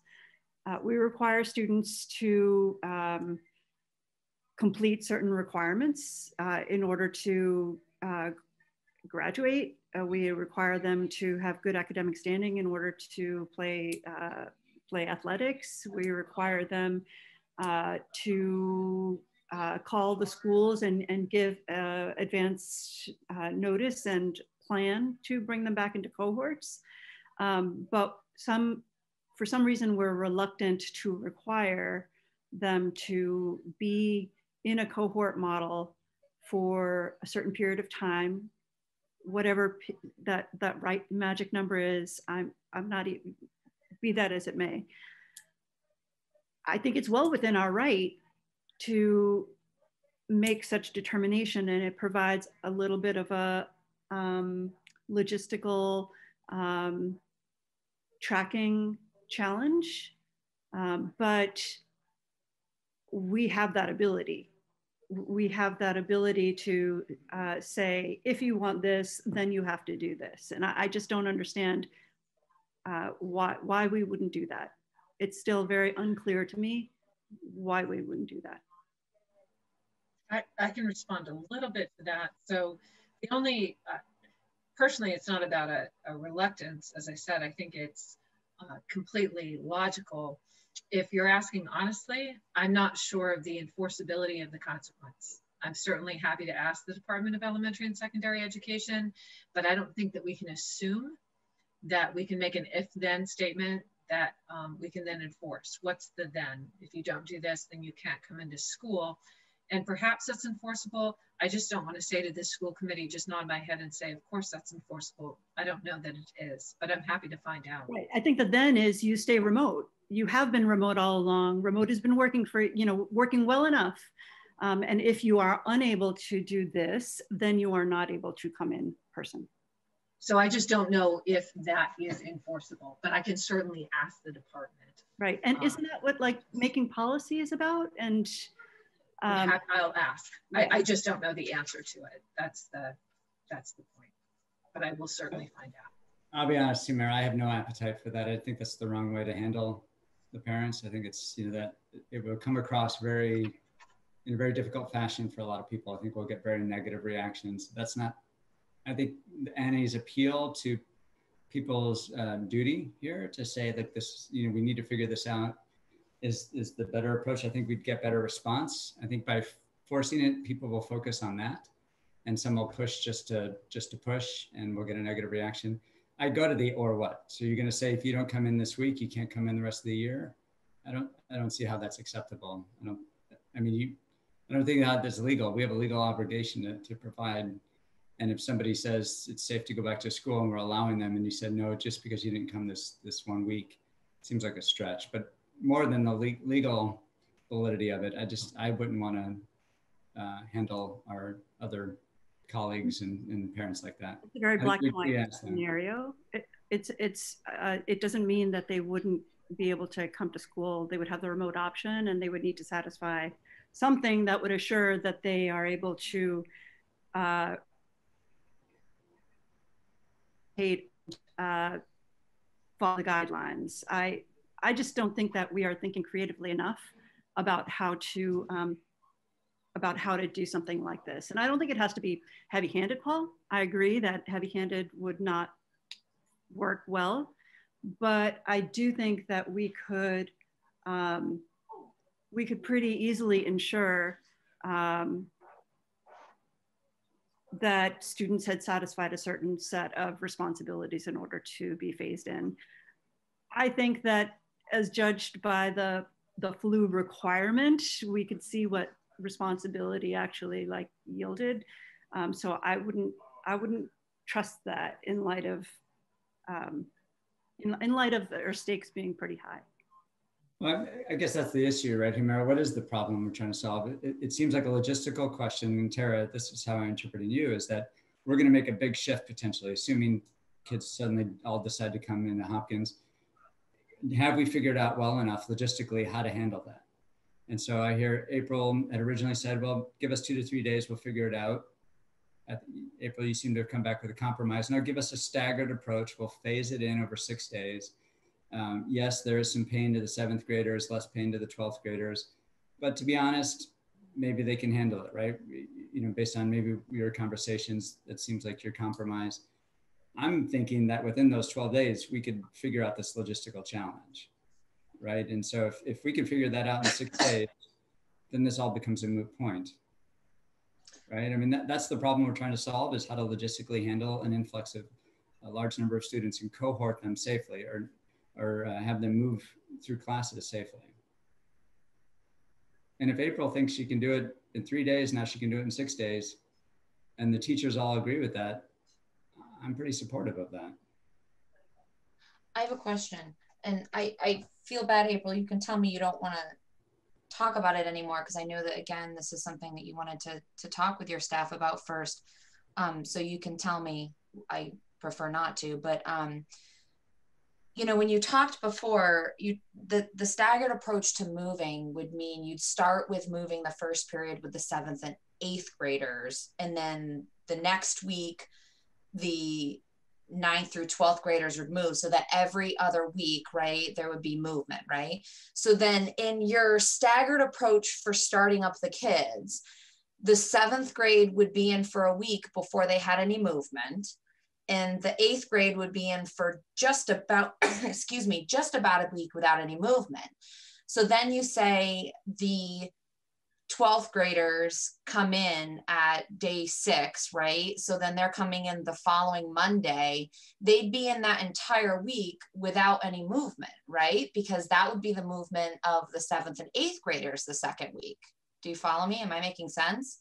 Yep. So effectively in your solution here, you kind of are getting at what I was getting at. And I had to take a minute to kind of wrap my head around it, because it's kind of complicated, to be honest. But effectively what you're doing is you're providing the 7th and 8th graders about a week with no movement in school, and then the following week they move. And then by bringing in the 11th and 12th graders either at the end of the first week in phase 3 or Monday, I'm hoping at the latest, then you would provide them with 5 days in school without any movement, and then they would move the following week, correct? Yes. The only thing to remember, just so that things are out in the open, is that they would be cohorted if they chose to come in. So in the plan, we did give students the option in their off week where they're not moving to stay home. So if they chose to stay home, which I would guess a good majority of them will choose to stay home, they won't be cohorted for that week. They'll be home and then they'll return the following week. Some of them will be there just like they have previously, but not all of them, I would imagine, will be there. So for instance, if the 12th graders came in and we're saying day 1 of week 2, the 12th graders came in, they'd have the option to just come in for that day and then be home for the rest of the week? For the week where they're not moving? Yeah, week 2. Oh, the day where they come in, like that first day back?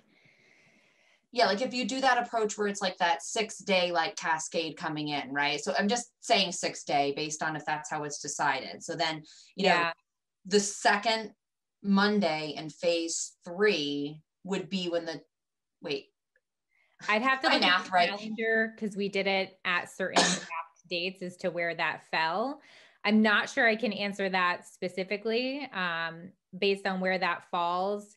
That again is probably the type of thing that someone on the staff would bring up, and then we would decide how we wanted to resolve that. Like, would they stay? Let's say the 6th day was a Wednesday because of where we started it. Do they stay the rest of the week, or do we start moving that next day?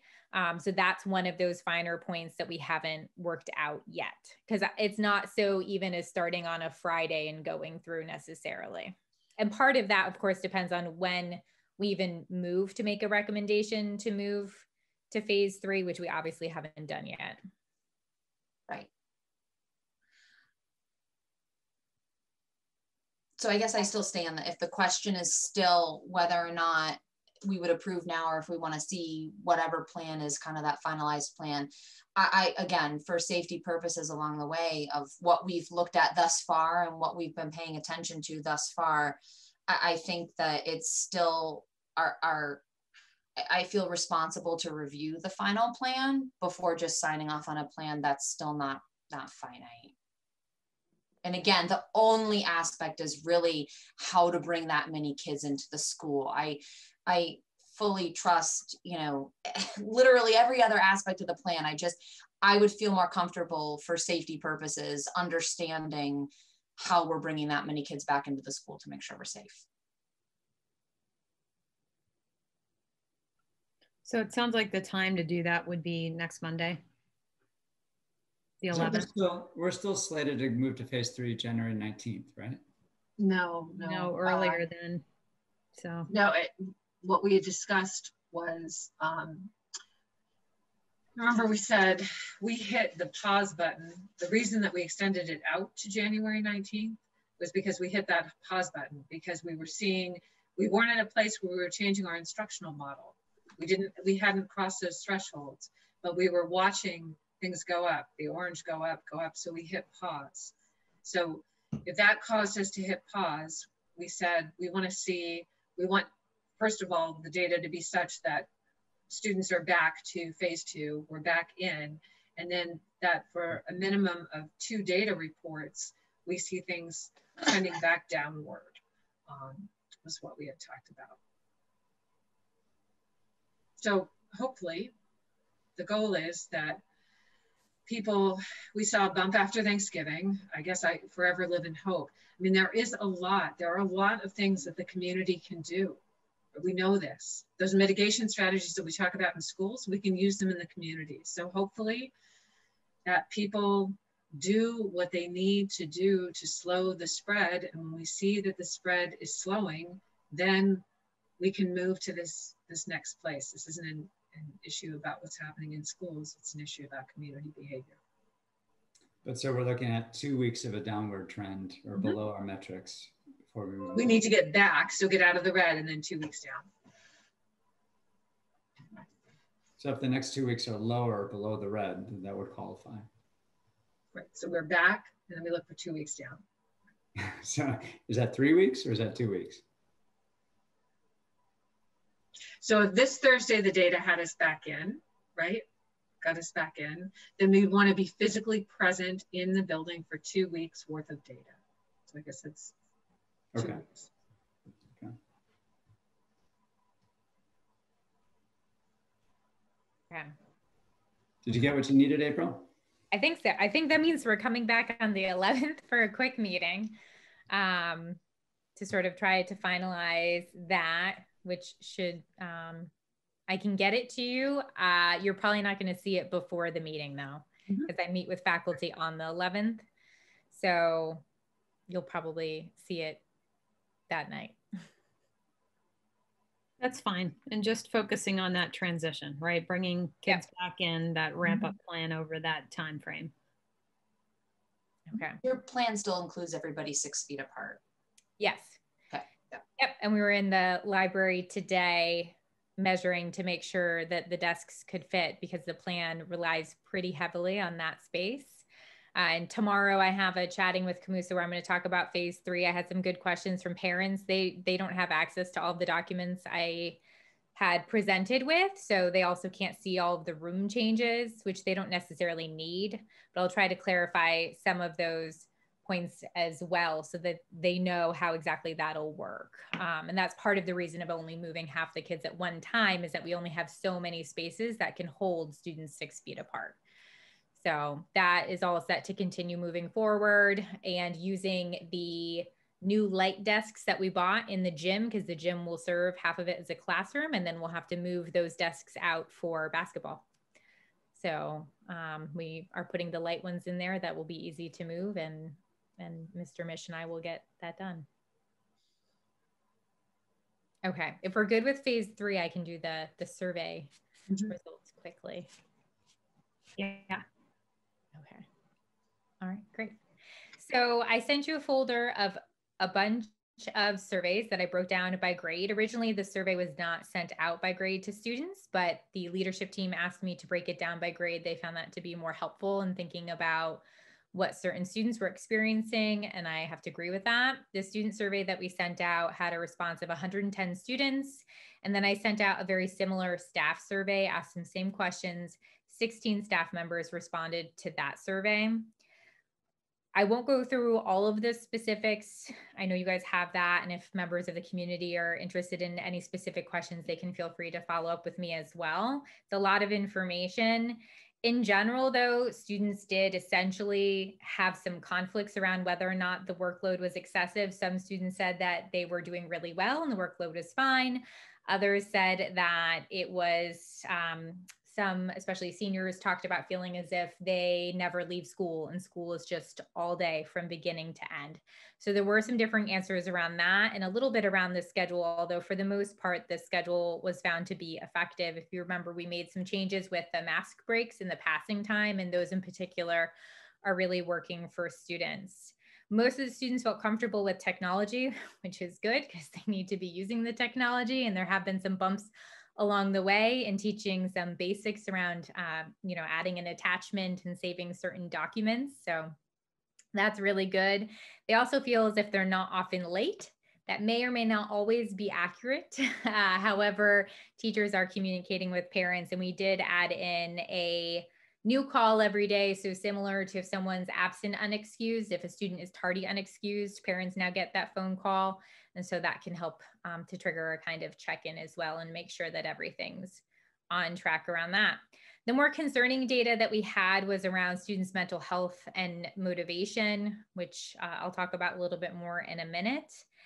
And in terms of what they wanted to see in phase 3, unanimously, all students mentioned that they wanted to see different things around safety. So different grade levels mentioned different items, but things like passing in the hallway safely, right? If you're a student, you remember being in a hallway with 30 middle schoolers running at you. So they want to make sure that those spaces feel safe, which is totally valid.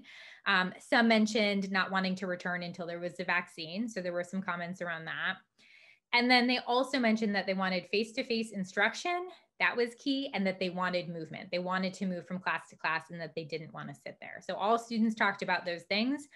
Staff members too also talked about wanting to see their students and interact with them. So both students and staff talked about wanting to essentially see their peers. Some students also want to see their teachers, which is always nice, but a lot of them really missed social interactions. Some mentioned sports, some mentioned PE. So again, that movement piece and participating in athletics. And then the other piece with the students that I shared, which wasn't a part of the survey, but was data that we've been looking at, we pulled the Q1 Fs and we compared them to the last 2 years. From last year to this year, we did see a 127% increase in the number of failing students. And in terms of the number of Fs, we saw an increase of 418%. That is certainly a lot. It's something that I can tell you anecdotally. When Annie first asked me, I said, yeah, I think it's worse. And I think students are failing multiple classes from all of the meetings that I run and attend. But looking at that actual data when we pulled it, it was even more than really I think I realized. And this is kind of what I'm doing all day right now, is working with these students and families who are struggling. So it is a really big increase, which of course is concerning. And it very much so is both more students failing, and then the students who are failing and might have failed one course normally, failed that last year, are now maybe failing 5 or 6 or 7. And so that's certainly challenging. Remote learning is not working for those students. In terms of the staff, some of them do feel pressures from workload, as you could imagine. However, they do really like the schedule, and they feel like students are starting to really understand all of the expectations and the parameters around remote learning. So that's really positive feedback from them. They also still feel fairly motivated, which is great. I know motivation was challenging in the spring, and that was, of course, before we had a handle on most of this. So it was different times. But they also have some concerns about their own mental health as well. In terms of mental health around students, Ethan had asked a couple of questions that I wanted to answer here around that. And he had noted that there was a couple high percentages, right? Overall, we're looking at a little more than half of students who are reporting that their mental health is not very good, and a higher number in terms of a lack of motivation. And so those are really big concerns that we have. They're things that we have been talking about.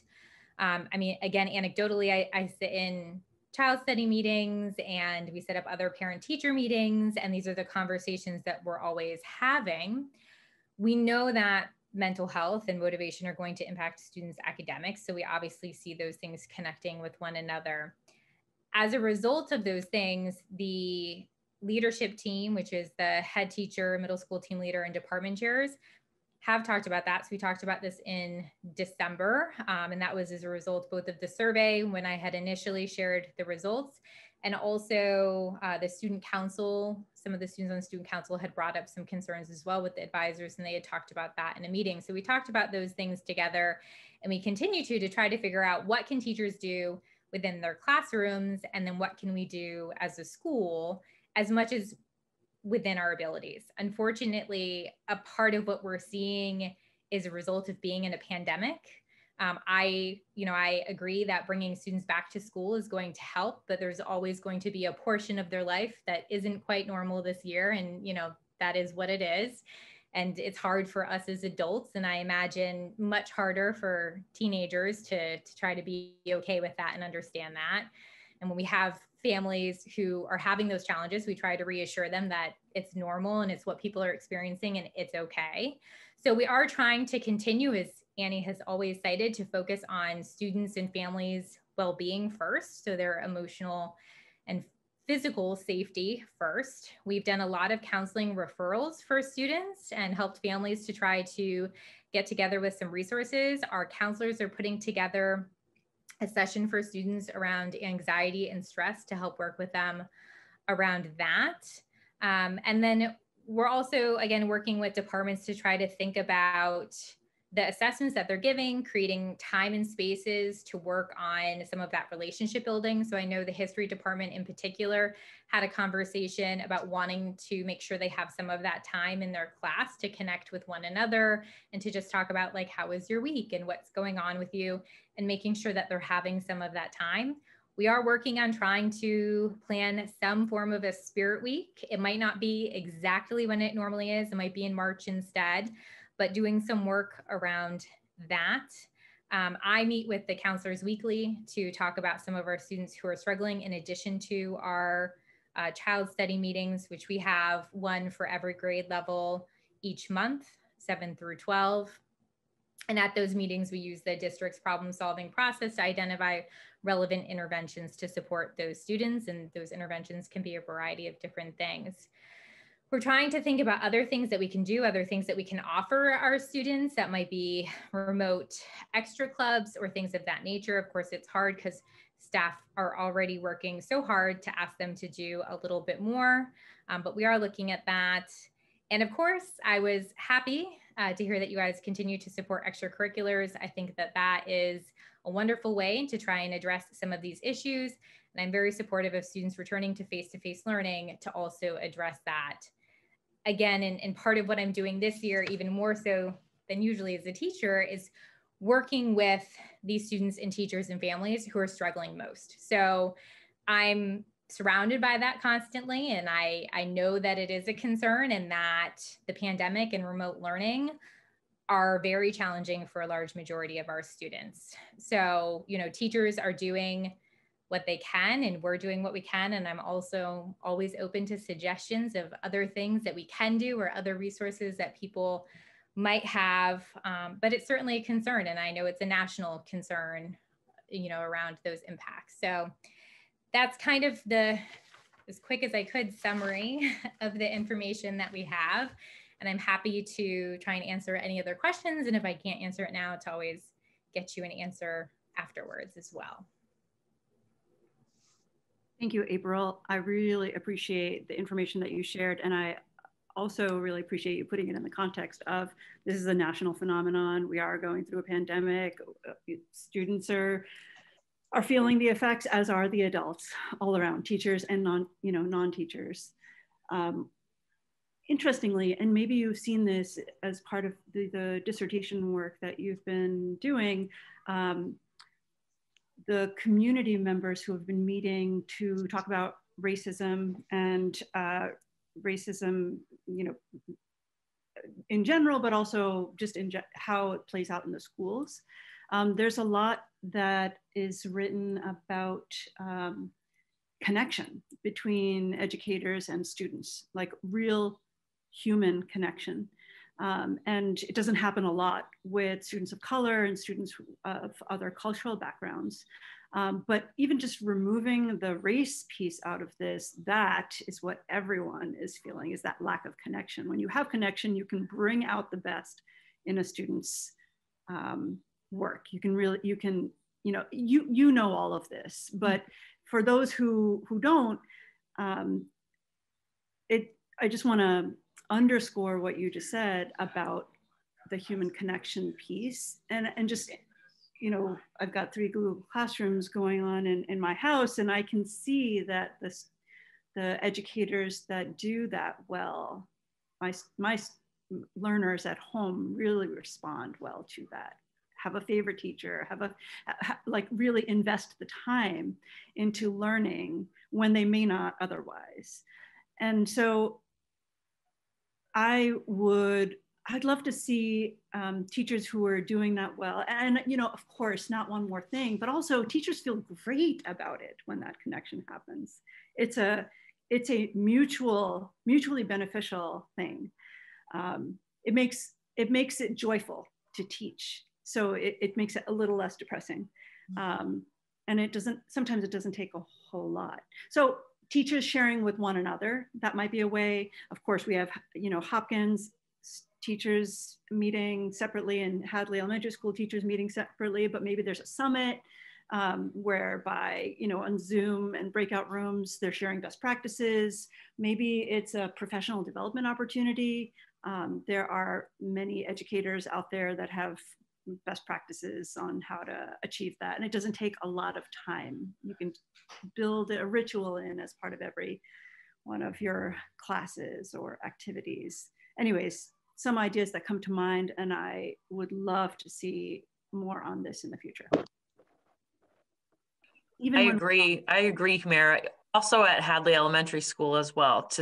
To your point, it's not just a Hopkins, you know, that connection is so important. We've been so lucky to have so many kids back at Hadley Elementary School. And that's some of the biggest feedback that I've gotten from my teachers, is the ability to be able to connect even wearing masks.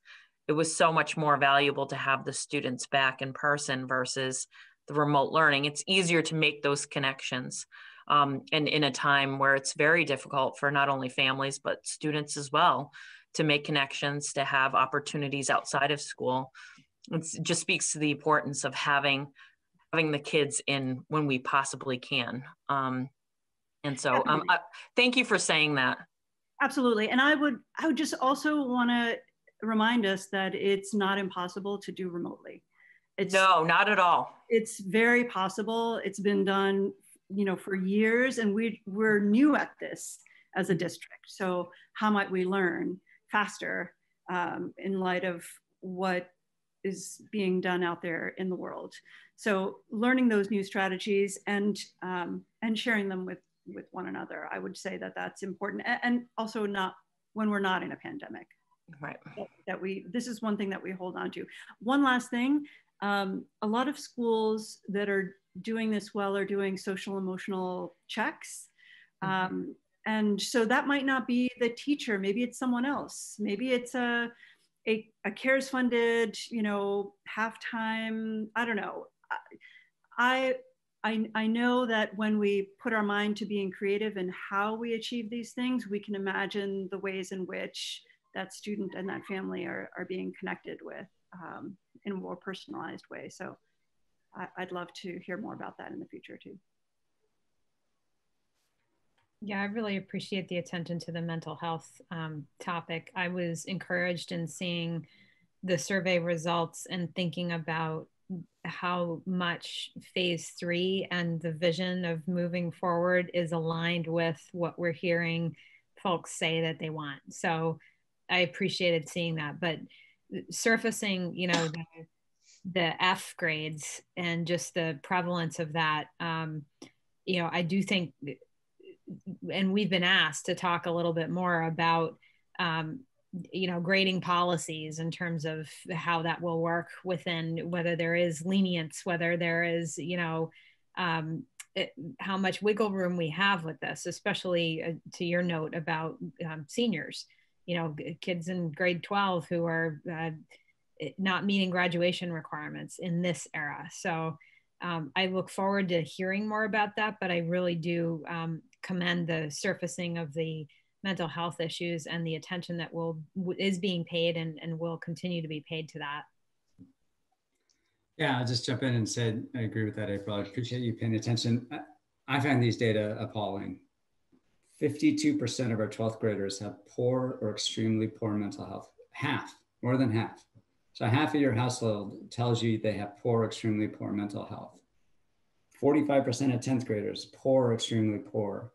1/5 of 9th and 11th graders, poor or extremely poor. I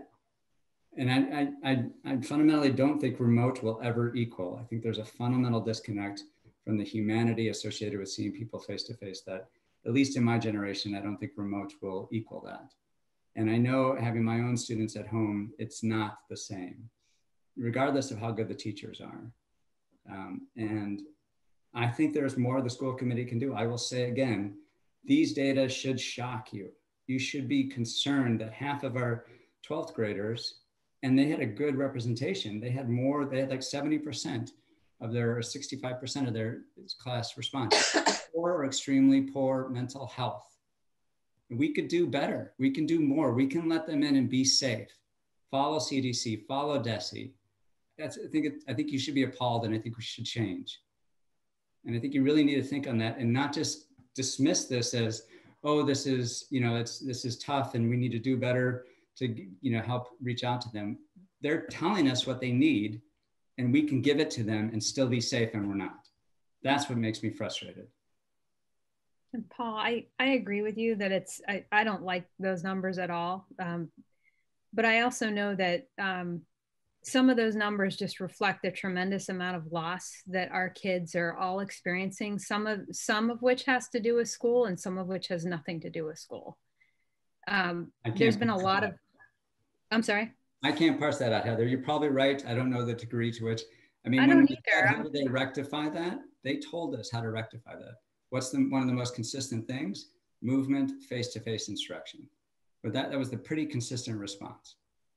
And I think we agree. can do better at giving them that. I absolutely agree with those priorities. But in thinking about mental health, I can tell you that there could be kids there in person who are still experiencing the tremendous amount of loss of events and family and other things that they have not been able to experience. So I do want to help. Sure. I'm just saying that there's a lot there that I want to support students with, but we may not be able to answer that. And I am absolutely appalled by it, but I can't take the full burden of that because I'm sharing in it, you know. I'm not asking you, I'm saying to control what we can control in our school committee. And I think we are doing a disservice because we are not doing all that we can. Flat out, we are not doing all that we can. I strongly disagree with the 4 other school committee perspectives on this. And these data prove that. 127% increase in Fs, a 418% increase in the number of Fs, 127% increase in the number of kids failing. Holy cow. We could do better. I have a couple. Yeah. Oh, go ahead, Tara. A couple of questions or requests for April, and then one point that Humira had made me think of. So I feel like we need to keep looking at this, and so I think that we should complete this, if you already don't have it in mind, at least quarterly, so that we can keep track of this, to know that any changes and any interventions that we're making are helpful. And I personally would like to see this information at least quarterly so that we can track and trend it. And in that, I would ask if it's possible to compare our district to the state and then national numbers, just so that we can get an idea of where we stand in the state and then where we stand nationally. The other question that I had in regards to failing grades, because that was something that I had brought up based on an article that I had found. And so I'm curious, just again, I'm not asking you to answer this now, I didn't think of it before now. The number of failing students that you have listed, the number that you gave, what proportion or percentage of those are on an IEP or having some form of special education or 504 or specialized instruction? And then what percent of those kids in both areas? So what percent of those kids are remote versus in person that are failing? And then breaking it down further for kids that have specialized instruction, either on IEP, 504, however you want to break it down, knowing what percentage of those kids are remote versus in person. I'm just curious to kind of dig into it a little bit more if you're able to, without giving any identifying factors there. Just a little bit more information would be helpful, just to get an idea. And I think it'd be helpful for you too, to kind of, if, again, I don't expect you to answer that right now because it's kind of specific. And kind of reporting out on that type of information, again, at least quarterly, while we look at that survey. I think it's really important to repeat that. And I do still think that it's important to look at something similar. And again, maybe the survey isn't exactly the same at the elementary school, because when we look at this, 7th grade and 6th grade aren't that different when we look at the age groups. And so I'd like to be monitoring that as well, and making sure that we're tracking that, and making sure that whatever strategies we have in place, we're able to improve on from survey to survey. And I think it'd be important to ask the same survey so that you can compare that information. And the other thing that I just wanted to say real quick is when Humira was touching on kind of the social emotional awareness of students and looking at the elementary school as well, I don't remember exactly where my head got with this, but I started thinking about how last year and the year before we talked a lot about transitions from 6th grade to 7th grade and how that might look. And I remember the conversation always being, how can we improve a student's experience going from the elementary school to the high school? Because we've always had some feedback that maybe our experience could really be improved upon, both from the parent's perspective and the student's perspective. And so I don't want to lose sight of that right now, because it has a strong potential to look really, really different for kids this year, making it potentially that much more scary to have that transition. So if it's something where we normally have that step up day, can we look into planning even now how that might look in the spring for students that are looking at the high school? Because something we always also talk about is retaining students, right? And whether or not they're going to stay with us going from the elementary to the high school. And that's a problem prior to COVID. And so this year, I'd really like to not forget about the fact that we've always wanted to look at that and make sure that we're making it you know, a comfortable and not scary, but an exciting transition for those kids. And how do we even do that while we're in the middle of a pandemic for these kids, to make sure it's not scary and that it's still exciting and that they still have enough excitement about our school that they want to continue on to the high school. So just a thought. I don't know how, you know, that would look or work, but I can see Jen's wheels spinning. So I think she's probably going to think about like, okay, how can we do some collaboration? And I know you and Brian had kind of started it, and I know you and April have a great relationship, and anything we can provide, again, we're always here. There's 2 points. One, I just want to clarify the grading aspect. When we look at 6th graders, we don't currently have the same grading system. So our grading system is not, you know, an A through F. But rather we have our standards-based report cards. And so we grade differently at HES. So I just wanted to clarify that. And to the second point that you had mentioned, doing some transition activities and really making sure that we're not having a Hadley Elementary School experience and then a Hopkins Academy experience, but how do we have a Hadley Public Schools experience? And I've been really excited to be working with April. I really enjoyed my experience with Brian, although I've only been in the district under 3 years. And so unfortunately, half of that I've been in COVID world as a principal and trying to manage my way through promoting school choice and having students have authentic experiences in the building and really making connections with each of my students.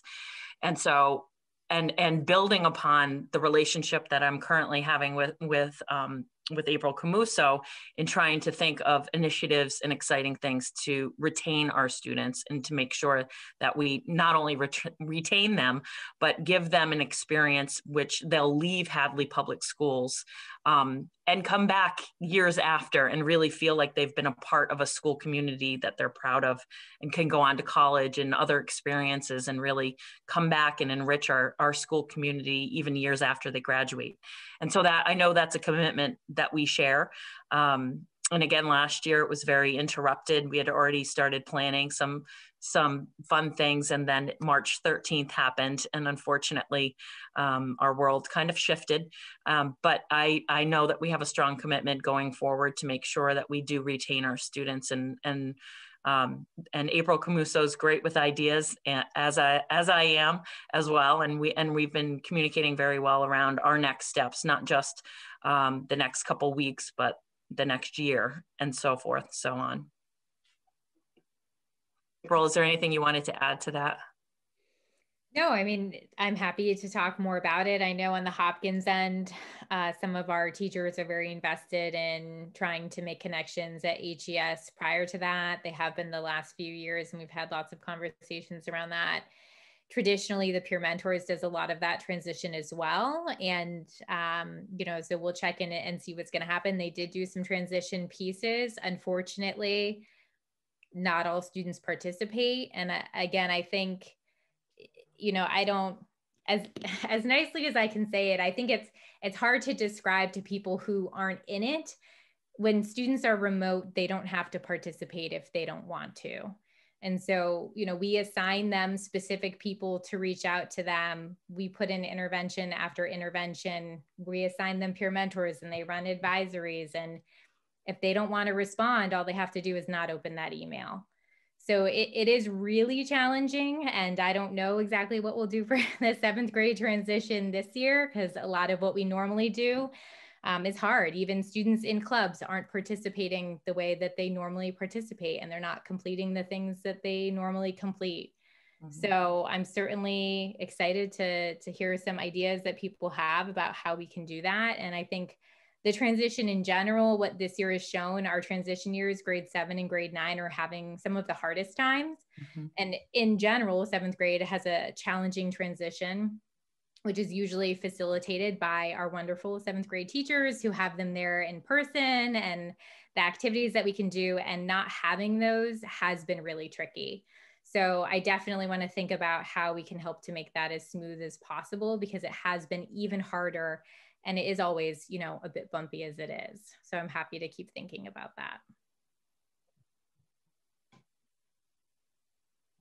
Thank you both. I would say any opportunities for school spirit, April, and maybe it's something that you and a small task force of people just think of, like, how might we build in those school spirit activities that that start in the spring and crescendo and towards the end. I think two things come to mind. One is, although they will get better at checking email, it's not until, like, my third one, oldest, is now somewhat regularly checking email. The younger, not so much. So anything, you know, 7th, 9th, I would say avoid email. And maybe it's just, you know, n=2 right there. So other strategies. But the other piece, I'll say it before I forget it, I think it was Terry Earle's leadership and a few others who had seniors walking through the hallways in their robes and other symbolic gestures like that that really were inspiring. And so that can't happen the same way during the COVID era, but the senior parade was really special. And I think it fell on a Friday afternoon, and I mean, maybe it was, but the way they circled around Hadley Elementary School, and I heard that teachers were falling and seeing their, you know, young ones graduating, there's gotta be a way. There's gotta be a way to, like, make that inclusive. I don't know. I would do some thinking on that. And of course, by then they've already made their choices. So you have to do the stuff leading up to that. Yeah, we'll keep thinking about it and keep working on it. Any other questions about any of the data? April, I just have a quick one. Is there any sense, I don't know if you've asked this question yet, of how many kids are planning on coming back in phase 3 if possible? At Hopkins? I sent out a survey right before break, so right after we met, and I don't have a very high response rate. I was going to send out a reminder, but I also sort of want to send it out with that transition plan information. I did too, as I said, I had some parent questions, and I think they're looking for a little more clarification before they respond. So the talk tomorrow will be recorded, and we can post that on the website as well. And I have an optional meeting with students on Friday if they want to attend it to answer some questions. And then I'll think about whether or not I need another space to answer some questions.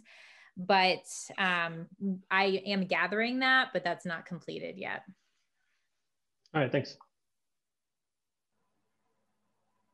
I'm going to say, April and Jen, thank you for all the hard work that you're doing to collect all these data, just like the school committee has said.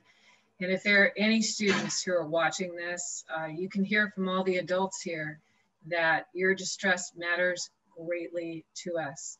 And when we talk about how to execute these plans as safely as possible, it's not because we want to unnecessarily make folks wait. I hope that there are students who listen to these, that they hear the thoughtful and rigorous debate among all the adults, trying to sort out how we can get back to normal as quickly and as safely as possible. But I just want kids to know that we hear you. We hear you. And we hear how hard it is. And yeah, we hear you.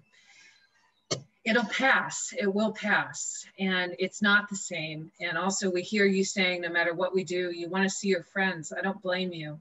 You know what I'm not going to do next year? Say, wow, I think I'll have a Thanksgiving Zoom just for the fun of it.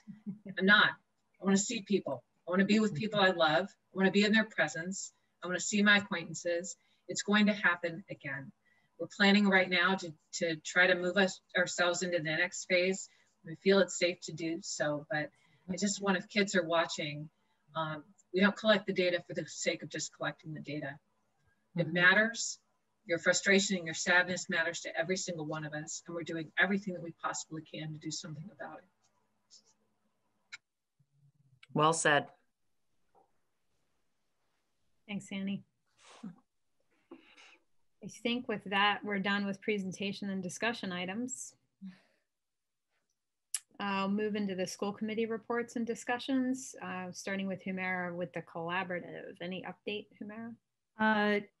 The only update I have, Heather, is that I'm making my way through all the documents that were most recently shared, including a fiscal year 20 CES comprehensive annual report, an audit, and a certificate of approval of their, I think it's their certification of the board of directors. Bill Deal's tenure is ending at the end of this, or ended at the end of last year, and there's an interim now in place. There's a search for a new executive director. Aside from that, there's nothing else to report. Thanks. And once we either, if the interim is in place for some time, or depending on the search, it would be good to have whoever, either the interim or the new appointed executive director, as part of our meeting as a guest, just to keep that relationship and dialogue open. I always welcomed when they've come and talked about the services that they offer. It's a great idea, and they really do listen and take into consideration what our current needs are in designing programming that serves the district. So it would be great to have them back. I'll look for that opportunity. Great. No updates on negotiations. I know we will start those discussions soon. No updates on policy and the fields. Paul. Yeah, just I walked the fields the other day with Steve Simkowitz. Lots of Z's and Y's and consonants in his name, but really he's associated with the local snowmobile group, and just a thanks to him. I think we've got a good compromise. He and I put out signs to direct the snowmobilers around the new fields. So thank you to him. Shout out to David Phil of the select board too, to helping to facilitate that conversation. So I think they're very receptive. Obviously they understand they don't want snowmobilers going right across the new fields too, but they need to be able to access Cumberland Farms for gas. I know that's important to them. So I think this is a good compromise. And just, if any snowmobilers listening out there, please follow the signs. I mean, nobody, we can't regulate that, but it's important to let that new grass grow. I worry about those days where the snow is spotty and there might be snowmobilers still out there. That grass is still pretty young, the turf is. So thanks again to Steve Simkowitz for helping set that up. Thanks, Paul. And finance, Ethan, anything? No updates. No, okay, great. And yeah, I know, Annie, you're on top of the CARES Act funding, all of that that may benefit us. All right, our one action item we have for tonight, the approval of the November 20th and the December 7th, 2020 minutes. Any questions, changes, revisions on the minutes? Is there a motion to approve them? So moved. Second. All in favor? Aye. We have two meetings coming up. January 11th, we will meet, we will review data, and we will review the transition piece from phase 2 to phase 3 for grades 7 through 12 from April. We'll meet at 5:30. We are also meeting January 25th. That's our regular meeting. We'll have business manager reports then as well. Any other comments or topics before we adjourn? I would love to make an announcement if I could. So as you know, community members, a lot of parents and sometimes even students have been meeting as part of a book discussion on the topic of racism and how to make our schools and our community more diverse and equitable and inclusive. And so we announced in December a winter series, a two-part series, whereby in January people are not reading a book, but selecting from two movies or two podcast series to just sort of have a beginner level discussion about the history of racism in North America and the US in particular. And then February is addressing racism as it relates to education and K-12 schools in particular. And so the way to find out about that is to go to hadleylearns.com. That's hadleylearns.com. There's a place to sign up. And these are excellent video and like they're wonderful movies and podcasts. I would urge you to take in one and join the group. It's Thursday at 7 p.m. There's small breakout session discussions. So in a small group of people who are also learning alongside you, no one's an expert. You sort of like talk about what you learned and what really opened your eyes, and then come together as a larger group and talk about action taking place in the community. So I highly urge any first timers to join hadleylearns.com. Thank you, Humira. Appreciate that. Anything else before we conclude? All right, is there a motion to adjourn? So moved. Second?